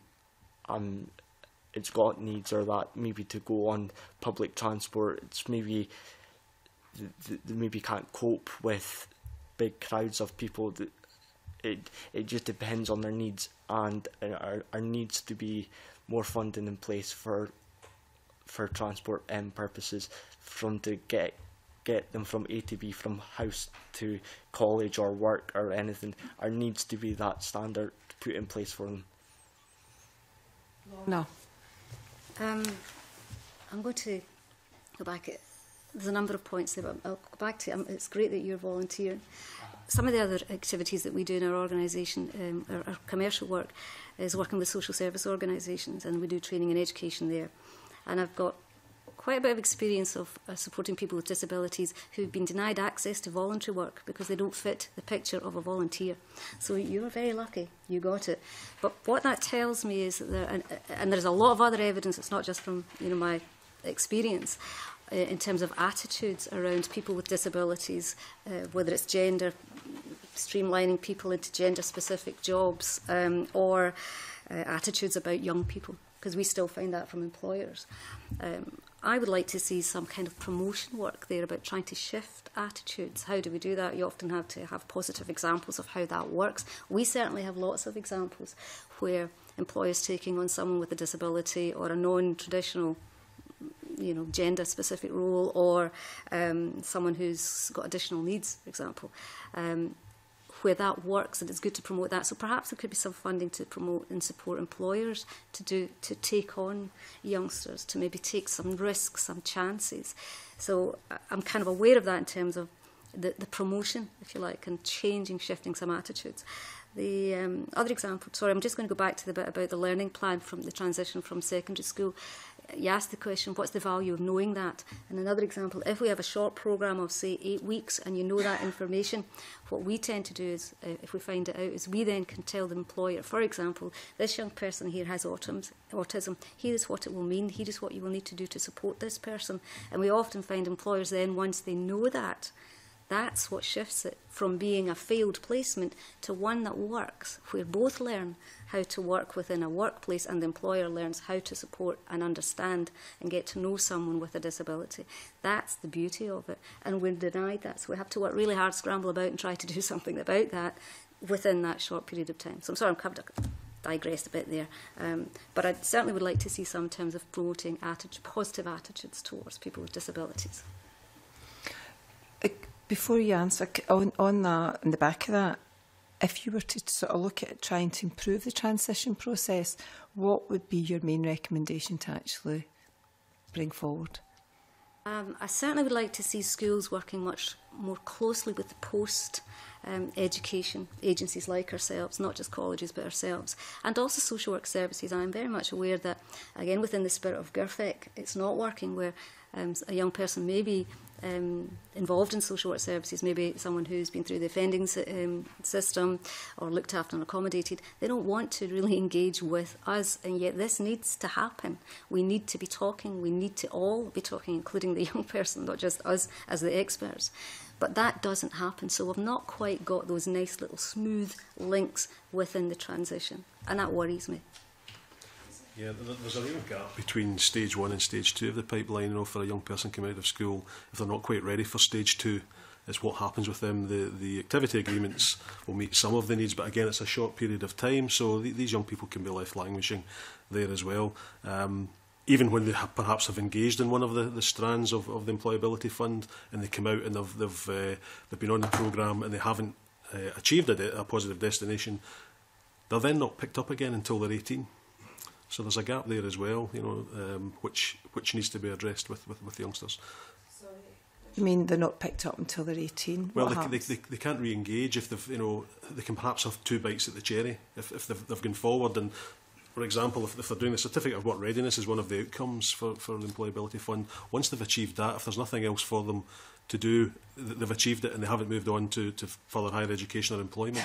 So they're then not picked up until they're 18 if they're not employed by DWP. So these young people can be left and they go back. We find that in some areas where they've been on a programme, they've hit all the targets for the programme, they've achieved all the outcomes in their learning plan, they've got the qualification, but they're unemployed. But because they're under 18, they've got no other way of engaging to any kind of financial support.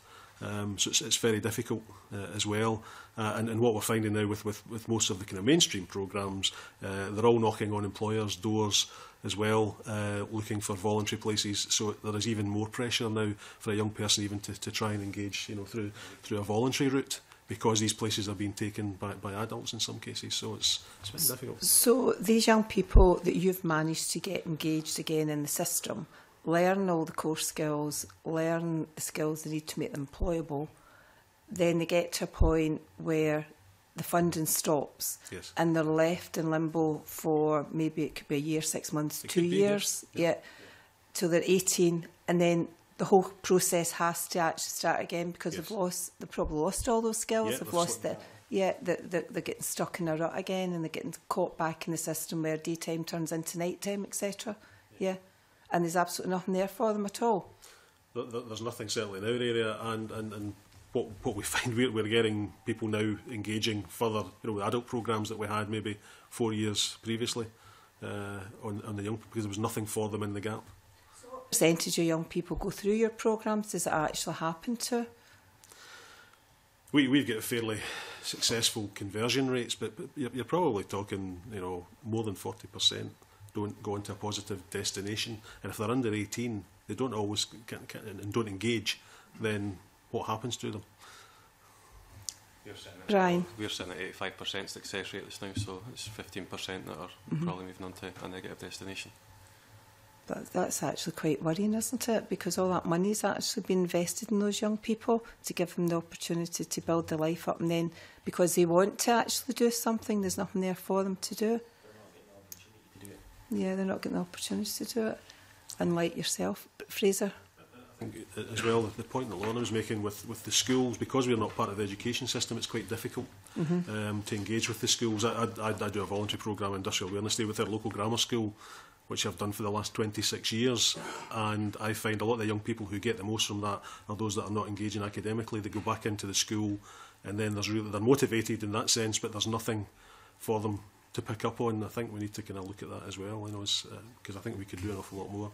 Okay. The issue I find, you'd mentioned earlier on, John, I think it was, about some progress can still be a positive outcome for the person, but it may not be what is perceived a positive outcome in terms of a job, modern apprenticeship, FE, but it is still some form of positive outcome for that person, but it's not necessarily statistically monitored. But another wee example I can give you, quite often our programmes are quite rigid, and it is a framework around employability. But if, for example, you've got someone who has been looked after and accommodated, who has some really in-depth problems, don't have a history of anybody working in their family, so don't know what internal disciplines you need in order to work. They don't have the behavioural attitude to work, don't understand it, and it's not because they're bad kids and they're going to be criminals in the future. They just don't know how to do it. They've probably been failed in school. We do have a number of examples of youngsters in that situation. We can't do it in 8 weeks, and maybe employability isn't the only thing. It's thinking about that. They maybe need more time. They maybe need other types of resources and facilities to support them. We can engage the young person, and they want to do it, and they desperately want to do it, but maybe don't have the internal, whether it's resilience, emotional intelligence, attitude, internal discipline, to actually achieve it. So they feel as if they've failed it, and that's not what we're about. We don't want that, but there is some kind of positive outcome in terms of they have been engaged, and you would want them to then go on and do something else. But what else do they do within a framework that says this is all we have, this is all we think about? We're not actually thinking about or understanding what those additional needs are and how to address them within the framework. Sorry. Am I right in saying then you're working within a very tight time scale of 8 weeks for each individual person? Yes. You can extend it. Sorry, Brian. We take 12 weeks. We do a 12-week employability course. We've based ours around 12.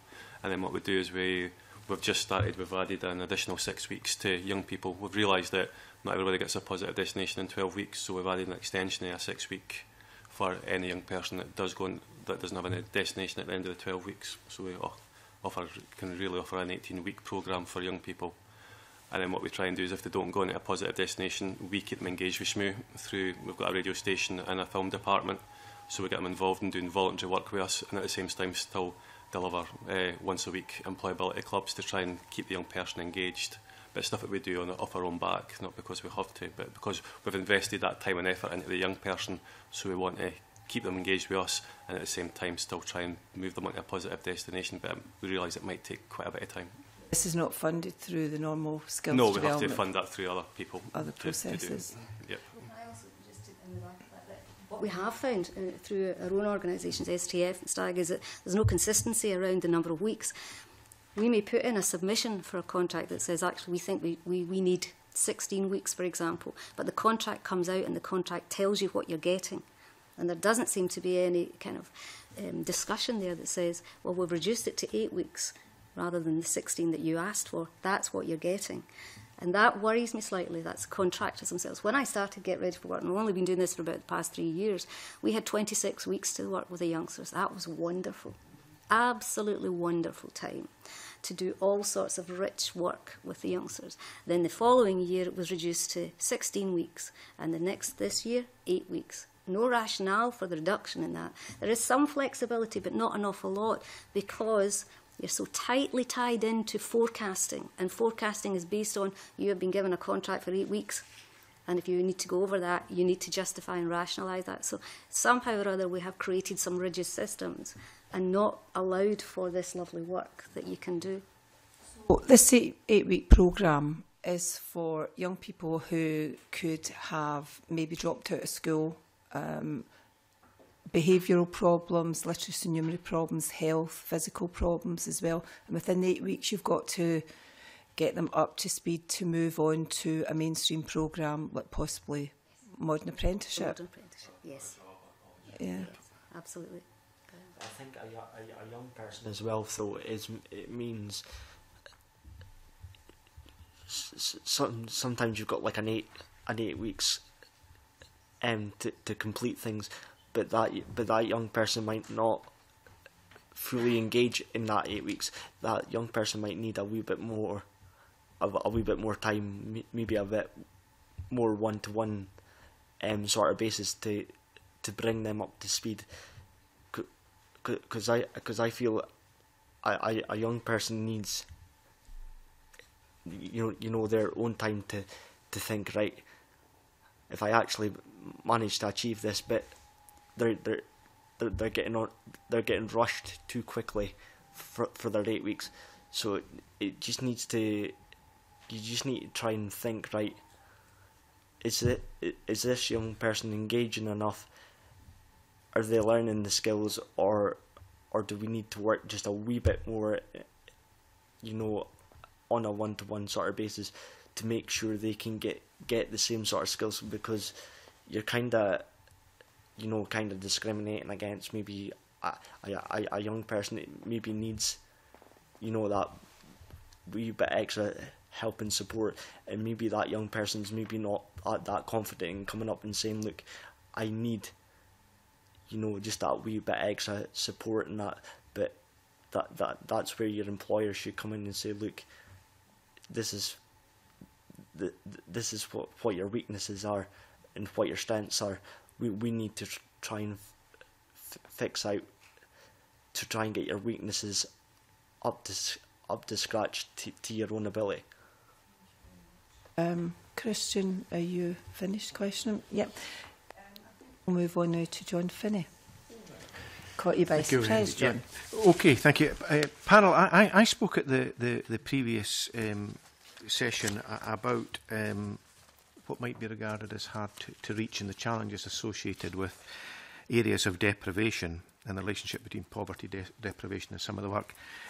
But I'd like to go a little bit off tack on that, and thank you, Mr McCowan, for your submission there, and clearly a challenge that it would be good to have on the record from you verbally is the fact that it's a one-size-fits-all as regards the funding, and how that clearly doesn't work with a rural area.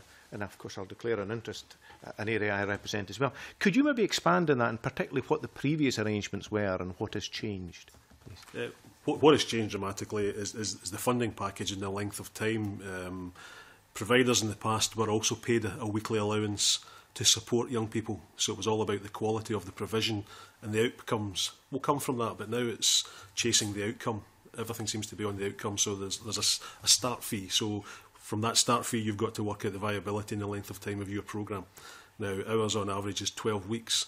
Now, we operate in Argyll and Butte, but we also operate in Inverclyde. In Inverclyde, we are fortunate that we get groups of young people referred to as possibly, or probably half a dozen, 4 to 6 at a time. In Argyll, it can be one, and it can be one in Campbelltown, it can be one in Oban.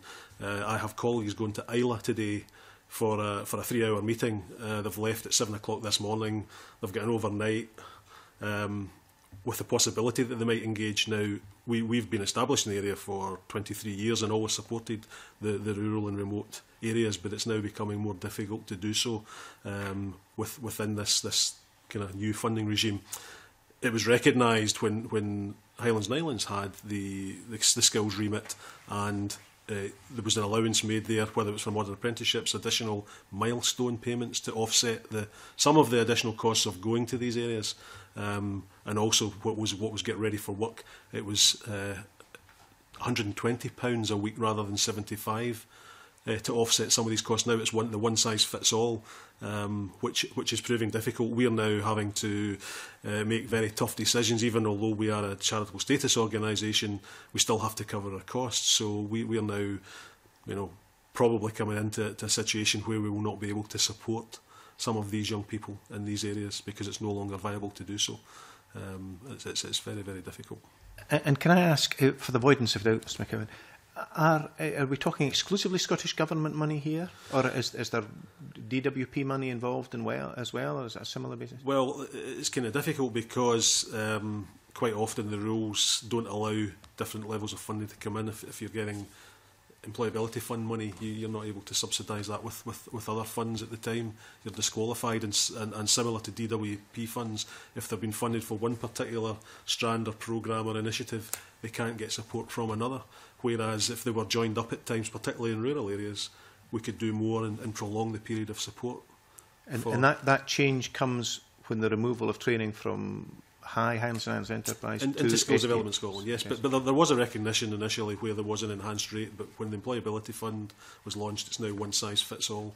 And it's very difficult because, as I had said in the submission there, when the pilot was done for the Certificate of Work Readiness, I know that colleges were involved because I was involved in some of the consultation afterwards, and one of the colleges publicly said at one of the meetings for the providers that they had a cohort of maybe 20 students who had already signed up for a course, and they picked 12 to do this. Oh, how it would be great to be able to do that, and as a charity, regardless of the person's barriers or needs, we will take them on and do the best we can for them. So it can be very challenging. And you suggest in your written submission there that this is further compounded by a change with regard to the hospitality industry. Yes, can you expand on that, please? Yes, some of the funding frameworks, they've been reviewed. All of them are reviewed at the moment. With the result, some of them have been reduced. In our area, tourism is probably the biggest sector. So that makes it difficult again to go out and fund these places. So we're denying people the opportunity. We're denying employers quality staff, quality training to get good quality staff, or to retain them. Now, would it be your understanding that decisions like that would have been the subject, whether at Scottish Government level or more likely at agency level, to be subject of an equality impact assessment? I'm not sure what the decision or how it came about, whether that was a consideration or not. But clearly it has a disproportionate impact on remote and rural Absolutely, areas. Yes. Yeah. And with regard to Aberdeen, Mr Webb there, and issues regarding, and I know, of course, we know that deprivation isn't restricted to urban areas. In fact, rural deprivation can compound a lot of the problems. But are there particular issues there regarding your work? We're funded to work in the 7 areas of deprivation within Aberdeen specifically. So all the work that we do is to target the regen areas. I think Aberdeen has this perception that because we're the oil and gas capital, that we have very little deprivation. In fact, I would compare sometimes to places like London, where the has and the has-nots are extremes. The areas of deprivation in Aberdeen are quite bad, and so all the work that we do is to go in and allow these areas to, what we call reclaim their voice. So it's about working with them to allow them to get access to media, access to projects, access to the Employability Fund, and be able to actually address their issues and actually move on from where they are. But all the work we do is there, so it's not about looking at what we can and can't do. We just specifically get money in and look at what we're going to do within a regen area. Okay, and panel, there's been mention made about sort of collaborative working, and particularly with regard to Action for Jobs and Scotland's Youth Employment Strategy. How effective is the engagement between different agencies, the statutory agencies, the third sector, whoever? In our area, because of the rural nature of it, it's necessity, so it happens by default. So we do, wherever possible, work together. A lot of it's informal because of data protection issues, so we do support each other. So it does happen out of necessity. I think you have to, for this work to work. You need to be able to work with third sector statutory organisations, and you need to collaborative together, work together. If not, you're going to fail the system and fail the young people. And that's where the young person's report would come in from going to school, and you know what, this is where their report would come from. Instead of having the young person's report shut down once they leave school, they could actually take their report to their employer and say, look, this is the skills that I've got, or take your report to like an organisation and say, look, this is the skills that I could offer. Is there is there an opportunity for me, like, to volunteer to show you the skills that I've learnt from school or from college or from other organisations? And Mr. Stark, I mean, clearly you viewed that document as yours. It was yours rather than the education system. Was it made clear to you that that document wasn't shared with the college, for instance? Well, I know it became apparent, but it was just I just felt that the college, I put in my report of my needs to the college and I don't think the college even bothered to look at my application properly to support me with the needs that I've got. So this is why I had to go back and redo everything that I had learnt from school. But if the school had let me take my support plan with me instead of shutting it down, I could have went into the college and said, look, I don't think you've looked at this properly. This is what I've actually done. And then I could have moved on to new challenges for myself, and gained myself in new challenges. I understand. I think your point earlier there, you have to make connections with other organisations. Yes, that's absolutely right. But what I find is that often organisations don't think outside of their own organisation. They just see what's happening within what I am doing, rather than thinking who else can be involved, what is their role, and what can we do to work together to improve the outcome for that person. So they kind of tend to see it as service delivery only, not the young person and the young person's journey or adult's journey. An example for that might be schools not fully understanding what training providers do, not fully understanding what national training programmes are about. Colleges being aware of it, they would be, but other services not necessarily knowing what else is out there. So there's a bit of a disconnect, I feel. You scramble about trying to do the best you can, but I'm not sure if that's good enough. I think there should be more of a connection, an understanding of, and an acceptance that not just general terms of partnerships, people don't really always understand what partnership working actually means, but it's about the learner's journey first and foremost, and we as services and resources should be working around and with for the learner, and that I'm not quite sure if that message is out there yet. It's up to the young person themselves to go to the employer and say, look, I found this piece of information. Would this be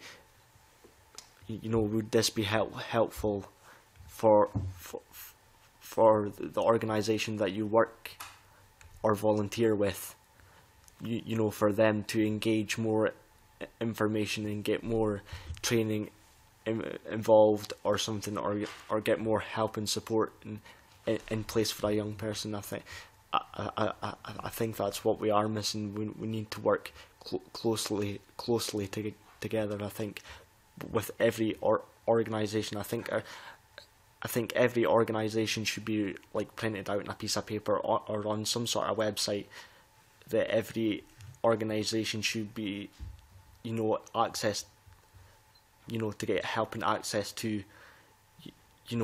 so they can make that bond together and say, look, this is what we can offer, and this is another organisation can offer as well. So if they do get somebody through the door with learning support needs, that they can go, right, this is what this young person's got.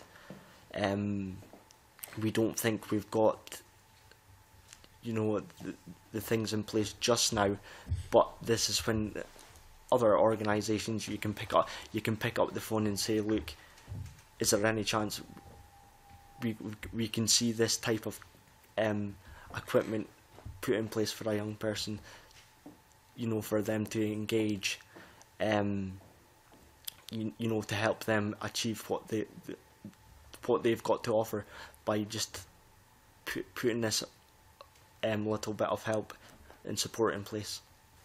Thank you very much. Christian? Yeah, sorry. Just on very one, thank you very much, Convener. Regarding, it's quite interesting to see that a multi-organisation working in partnership together and getting different strands of funding. But there are other organisations, I think I know SHMU quite well, and you alluded to it, saying that you do have multiple services to the young people and with different type of funding. So what do you think will be for the better approach for the future?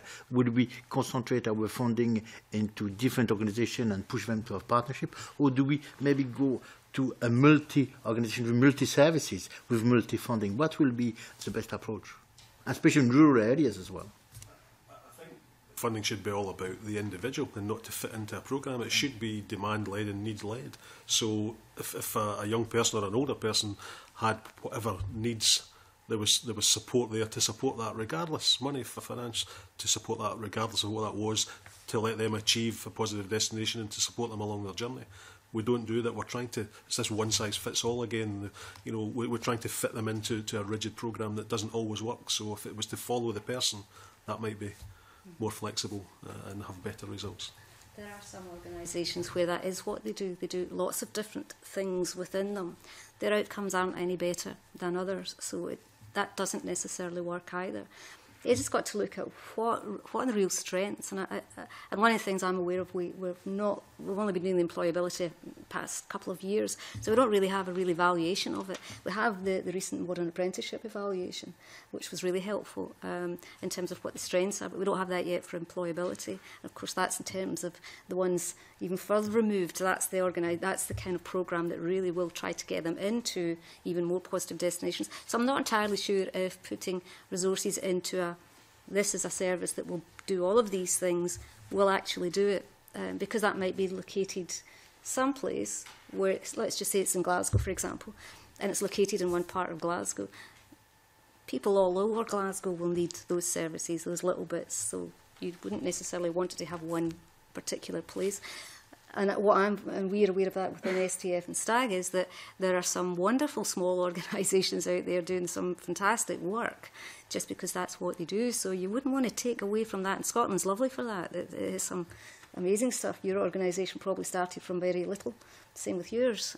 So I wouldn't want to lose that in terms of pushing funding into a one-stop shop type of thing, because I'm not entirely convinced that would work. Okay. Yeah. Brian. You create a brand as well.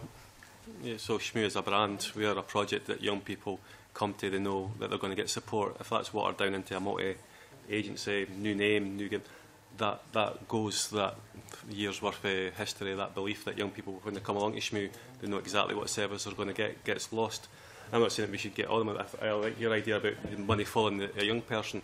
But also, I like group work. I think it works. I think young people need to learn how to work in groups. It's not all about one-to-one work.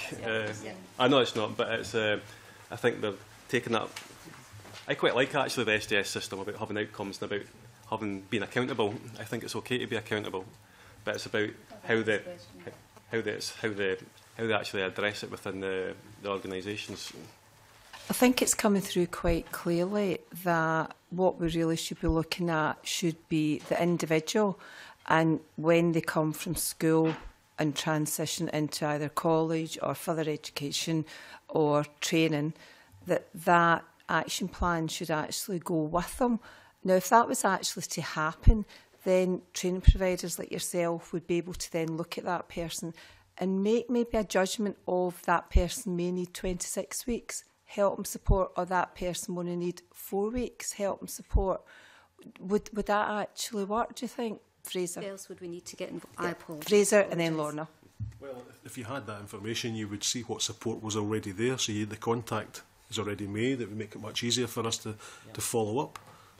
So yes, I think so. And each of the statutory agencies has information on individuals, but they don't even share the information. So that's frustrating as well. Sorry, it was really just that exact point. Then you can start looking at what else do we need to put in place, including all the other organisations, to support that person to reach that destination. Yes, absolutely. Brian. There has to be some. It's like you do an 8-week programme, we do a 12-week. So if you can find a young person who needs 26 weeks, there needs to be flexibility within the employability fund that they can say, actually, you can move those goalposts to 26 weeks, but they're quite rigid. Yeah, but you. So it's okay saying you get 6 people who need 26 weeks, but if you've got a 12-week programme and you're funded for 12 weeks, how do you fund that extra work that needs to be done? So there needs to be work done on how that actually funding works. Really look at changing the model of the funding package then. I mean, this is just hypothetical to say to a training provider, okay, we'll give you, say, 3,000 training weeks, right? And within that, you could then self-manage that for each individual person that came along to the programme. Fraser? We previously had that in place where we would decide at the start how long that person's period of training would be, and we'd go back and agree that with the career service, and that would go into their training plan. And it could vary from 12 to, it was up to a maximum of 22 weeks at that point. It was reducing down, but at least we had the flexibility. But the way it works now, we run a 12-week programme, and beyond that, it's not viable to continue. Can I ask how good the flow is from, you say, is it career service that refer young people to use on the employability programme? Do you get people coming through? Is there people sitting waiting in the background waiting for career service to actually refer people to you? Or is there a constant flow of people coming through that can actually access the programme?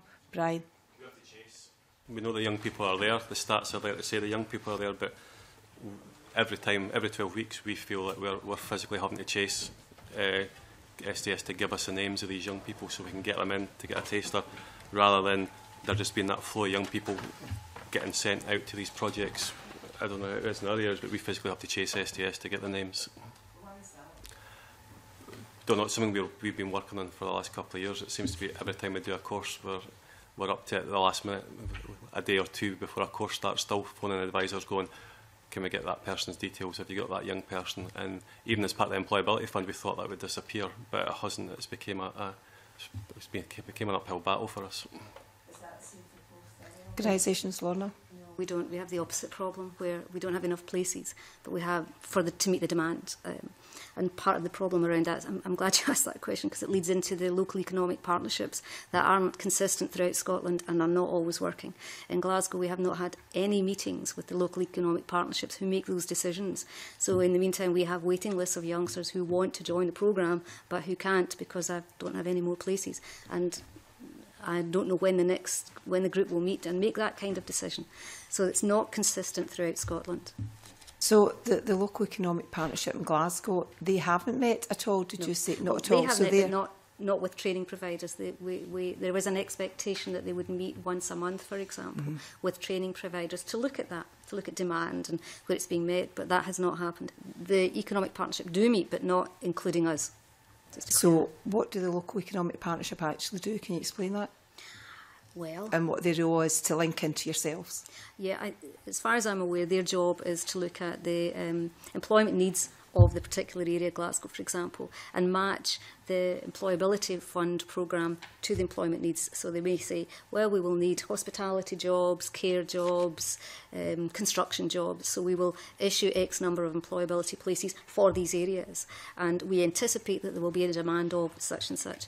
But you need to review that on a regular basis in terms of, because it does change, as you know, it changes all the time.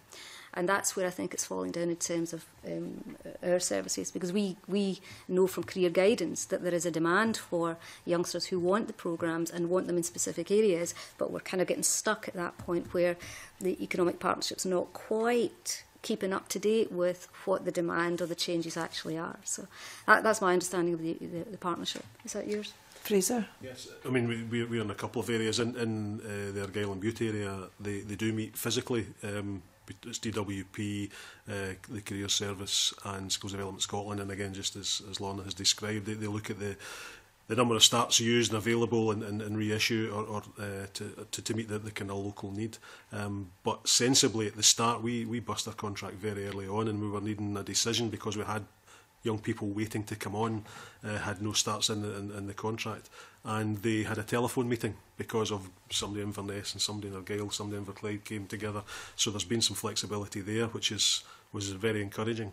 But we don't, in terms of intake from the career service, we run a rolling programme because we're not running with groups, we're running with individuals. So whenever a young person is ready to engage, but quite often we will identify the young person, although present themselves to us because of our track record in working with friends, family, siblings, etc.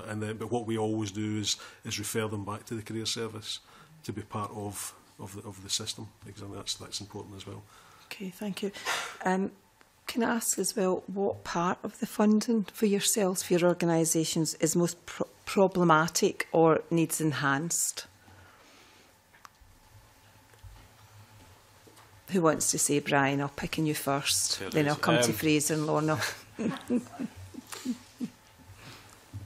Truthfully, we need money for it all, but if we're needing to enhance anything, it's about engaging. I think engaging these young people who aren't part of the system yet, who aren't part of SDS, who aren't part of the school, who have maybe dropped out of school, who are a name only on a book, but actually haven't engaged in any projects. And for me, certainly for us at SMU, we would like to tackle these unknowns. You were asking earlier about how we get that to the number to zero. We get the number to zero by targeting the ones that no one wants to target, the ones that are out there in the communities that we know they're there, we know their addresses, we know their houses, we know where they are, but there isn't any funding to actually achieve them because it's long-term work, it's not short-term work. It could take a year, it could take 2 years to even engage with these young people.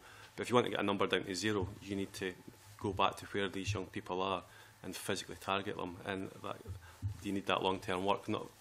We get funded for category 2 work, so that's that stage 2. We get money for stage 3 work. There isn't any money for that stage 1 work because no one wants to touch it. That's where you transfer your number to zero by targeting where these unknown young people are. They're in everybody's stats, everybody's reports. There's always 90%, 80%, 70% unknowns, 20% unknown. They're the ones we need to target for it to work. Fraser? Yeah, just as previously stated, in terms of the available funding, you're limited to what you can do, particularly from the rural aspect, is taking the service out to these areas. There is travel budgets there for young people to go to work placement, but if there was something to compensate providers to take a service into these more rural areas, in the past we've run programmes on Isla and Arran and these places where they've perhaps found a small cohort of young people and they've gone and they've funded us to go and do that. That's no longer available, but there are young people there. So I think it's looking at, again, as I said earlier, if there was a package that attracted, or the young person attracted, and you could pull it all together, you could do an awful lot more for them. And there's less flexibility now within the programmes. As we say, we do stages 2, 3 and 4 of the employability fund, and stage 2 within the different age categories as well, where perhaps if you bust one part of it, but you have a demand, you can't transfer across within your own contract. Everything has to go back centrally now, back into a pot if it's unused, and I fear areas like ours will possibly miss out because there'll be pressure for more places for some of the big providers in the central belt. Lorna, thank you. Everybody should get an equal opportunity to do what they want, so I'd like discriminating areas, because every young student or young person is all they're all built up in skills and stuff. We want to show off our skills, what we've got, what we can take to them, but they're not getting the opportunity because there's not that money in place to take them on, and it's really disappointing. And then it gets taken away, and they just get they get forgotten about, and I don't think that should happen to a young person, because if every young person's got their own set of skills, they know how to use their own skills in their own way.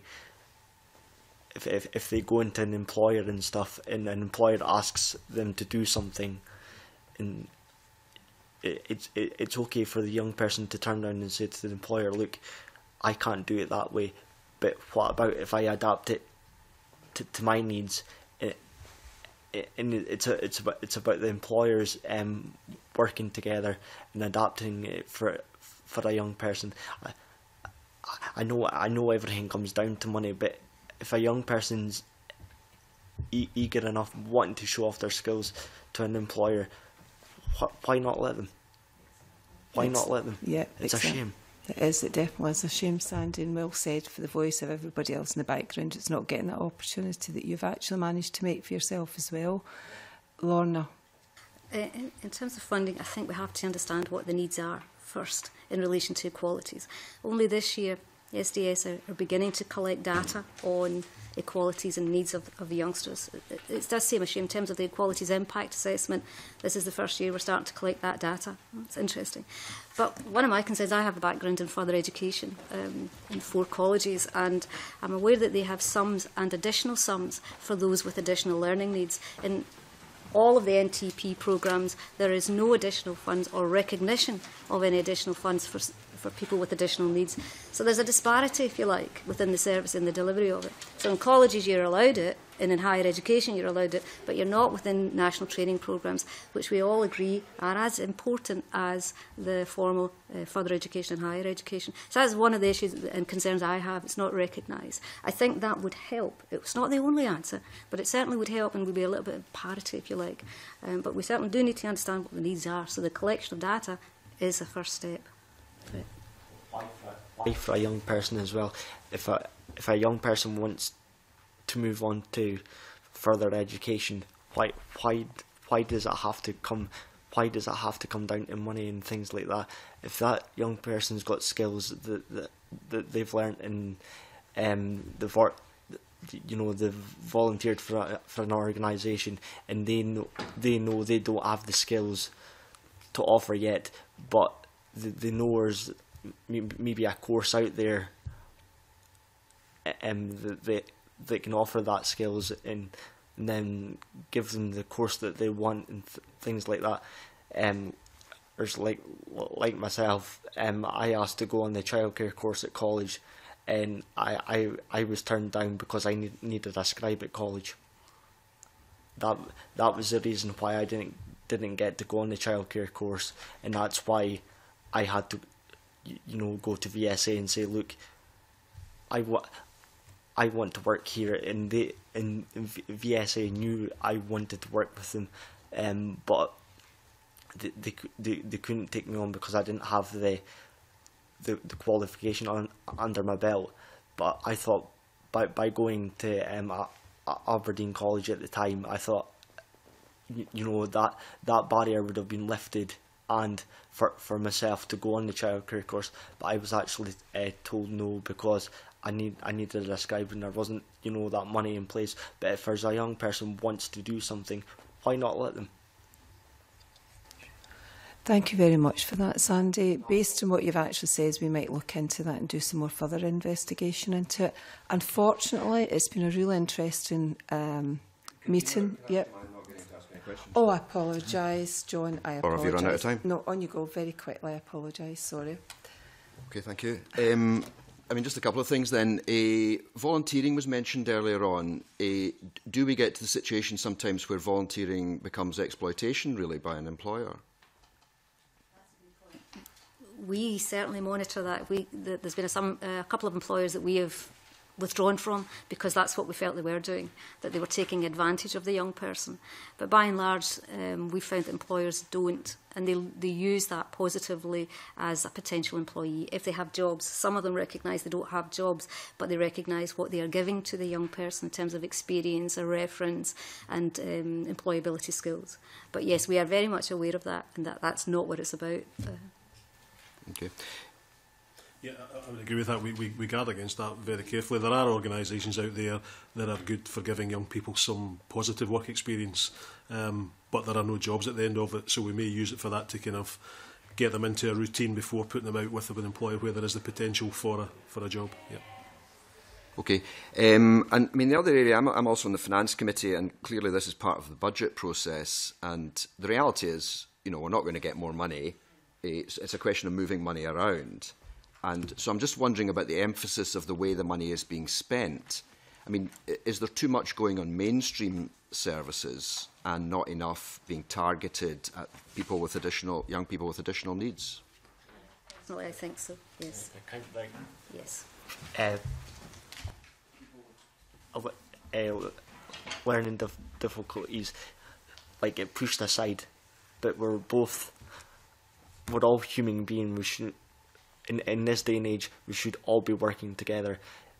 We shouldn't be discriminated because we've got a disability or anything. We should all be working together. We should all, have the right equal opportunity for somebody that has additional support needs or doesn't have anything at all. But because at the end of the day, we've all got skills and we've all got something that we can offer to an employer. Although, I mean, we do have limited funds, so there's always going to be more needs, aren't there, than we can actually meet.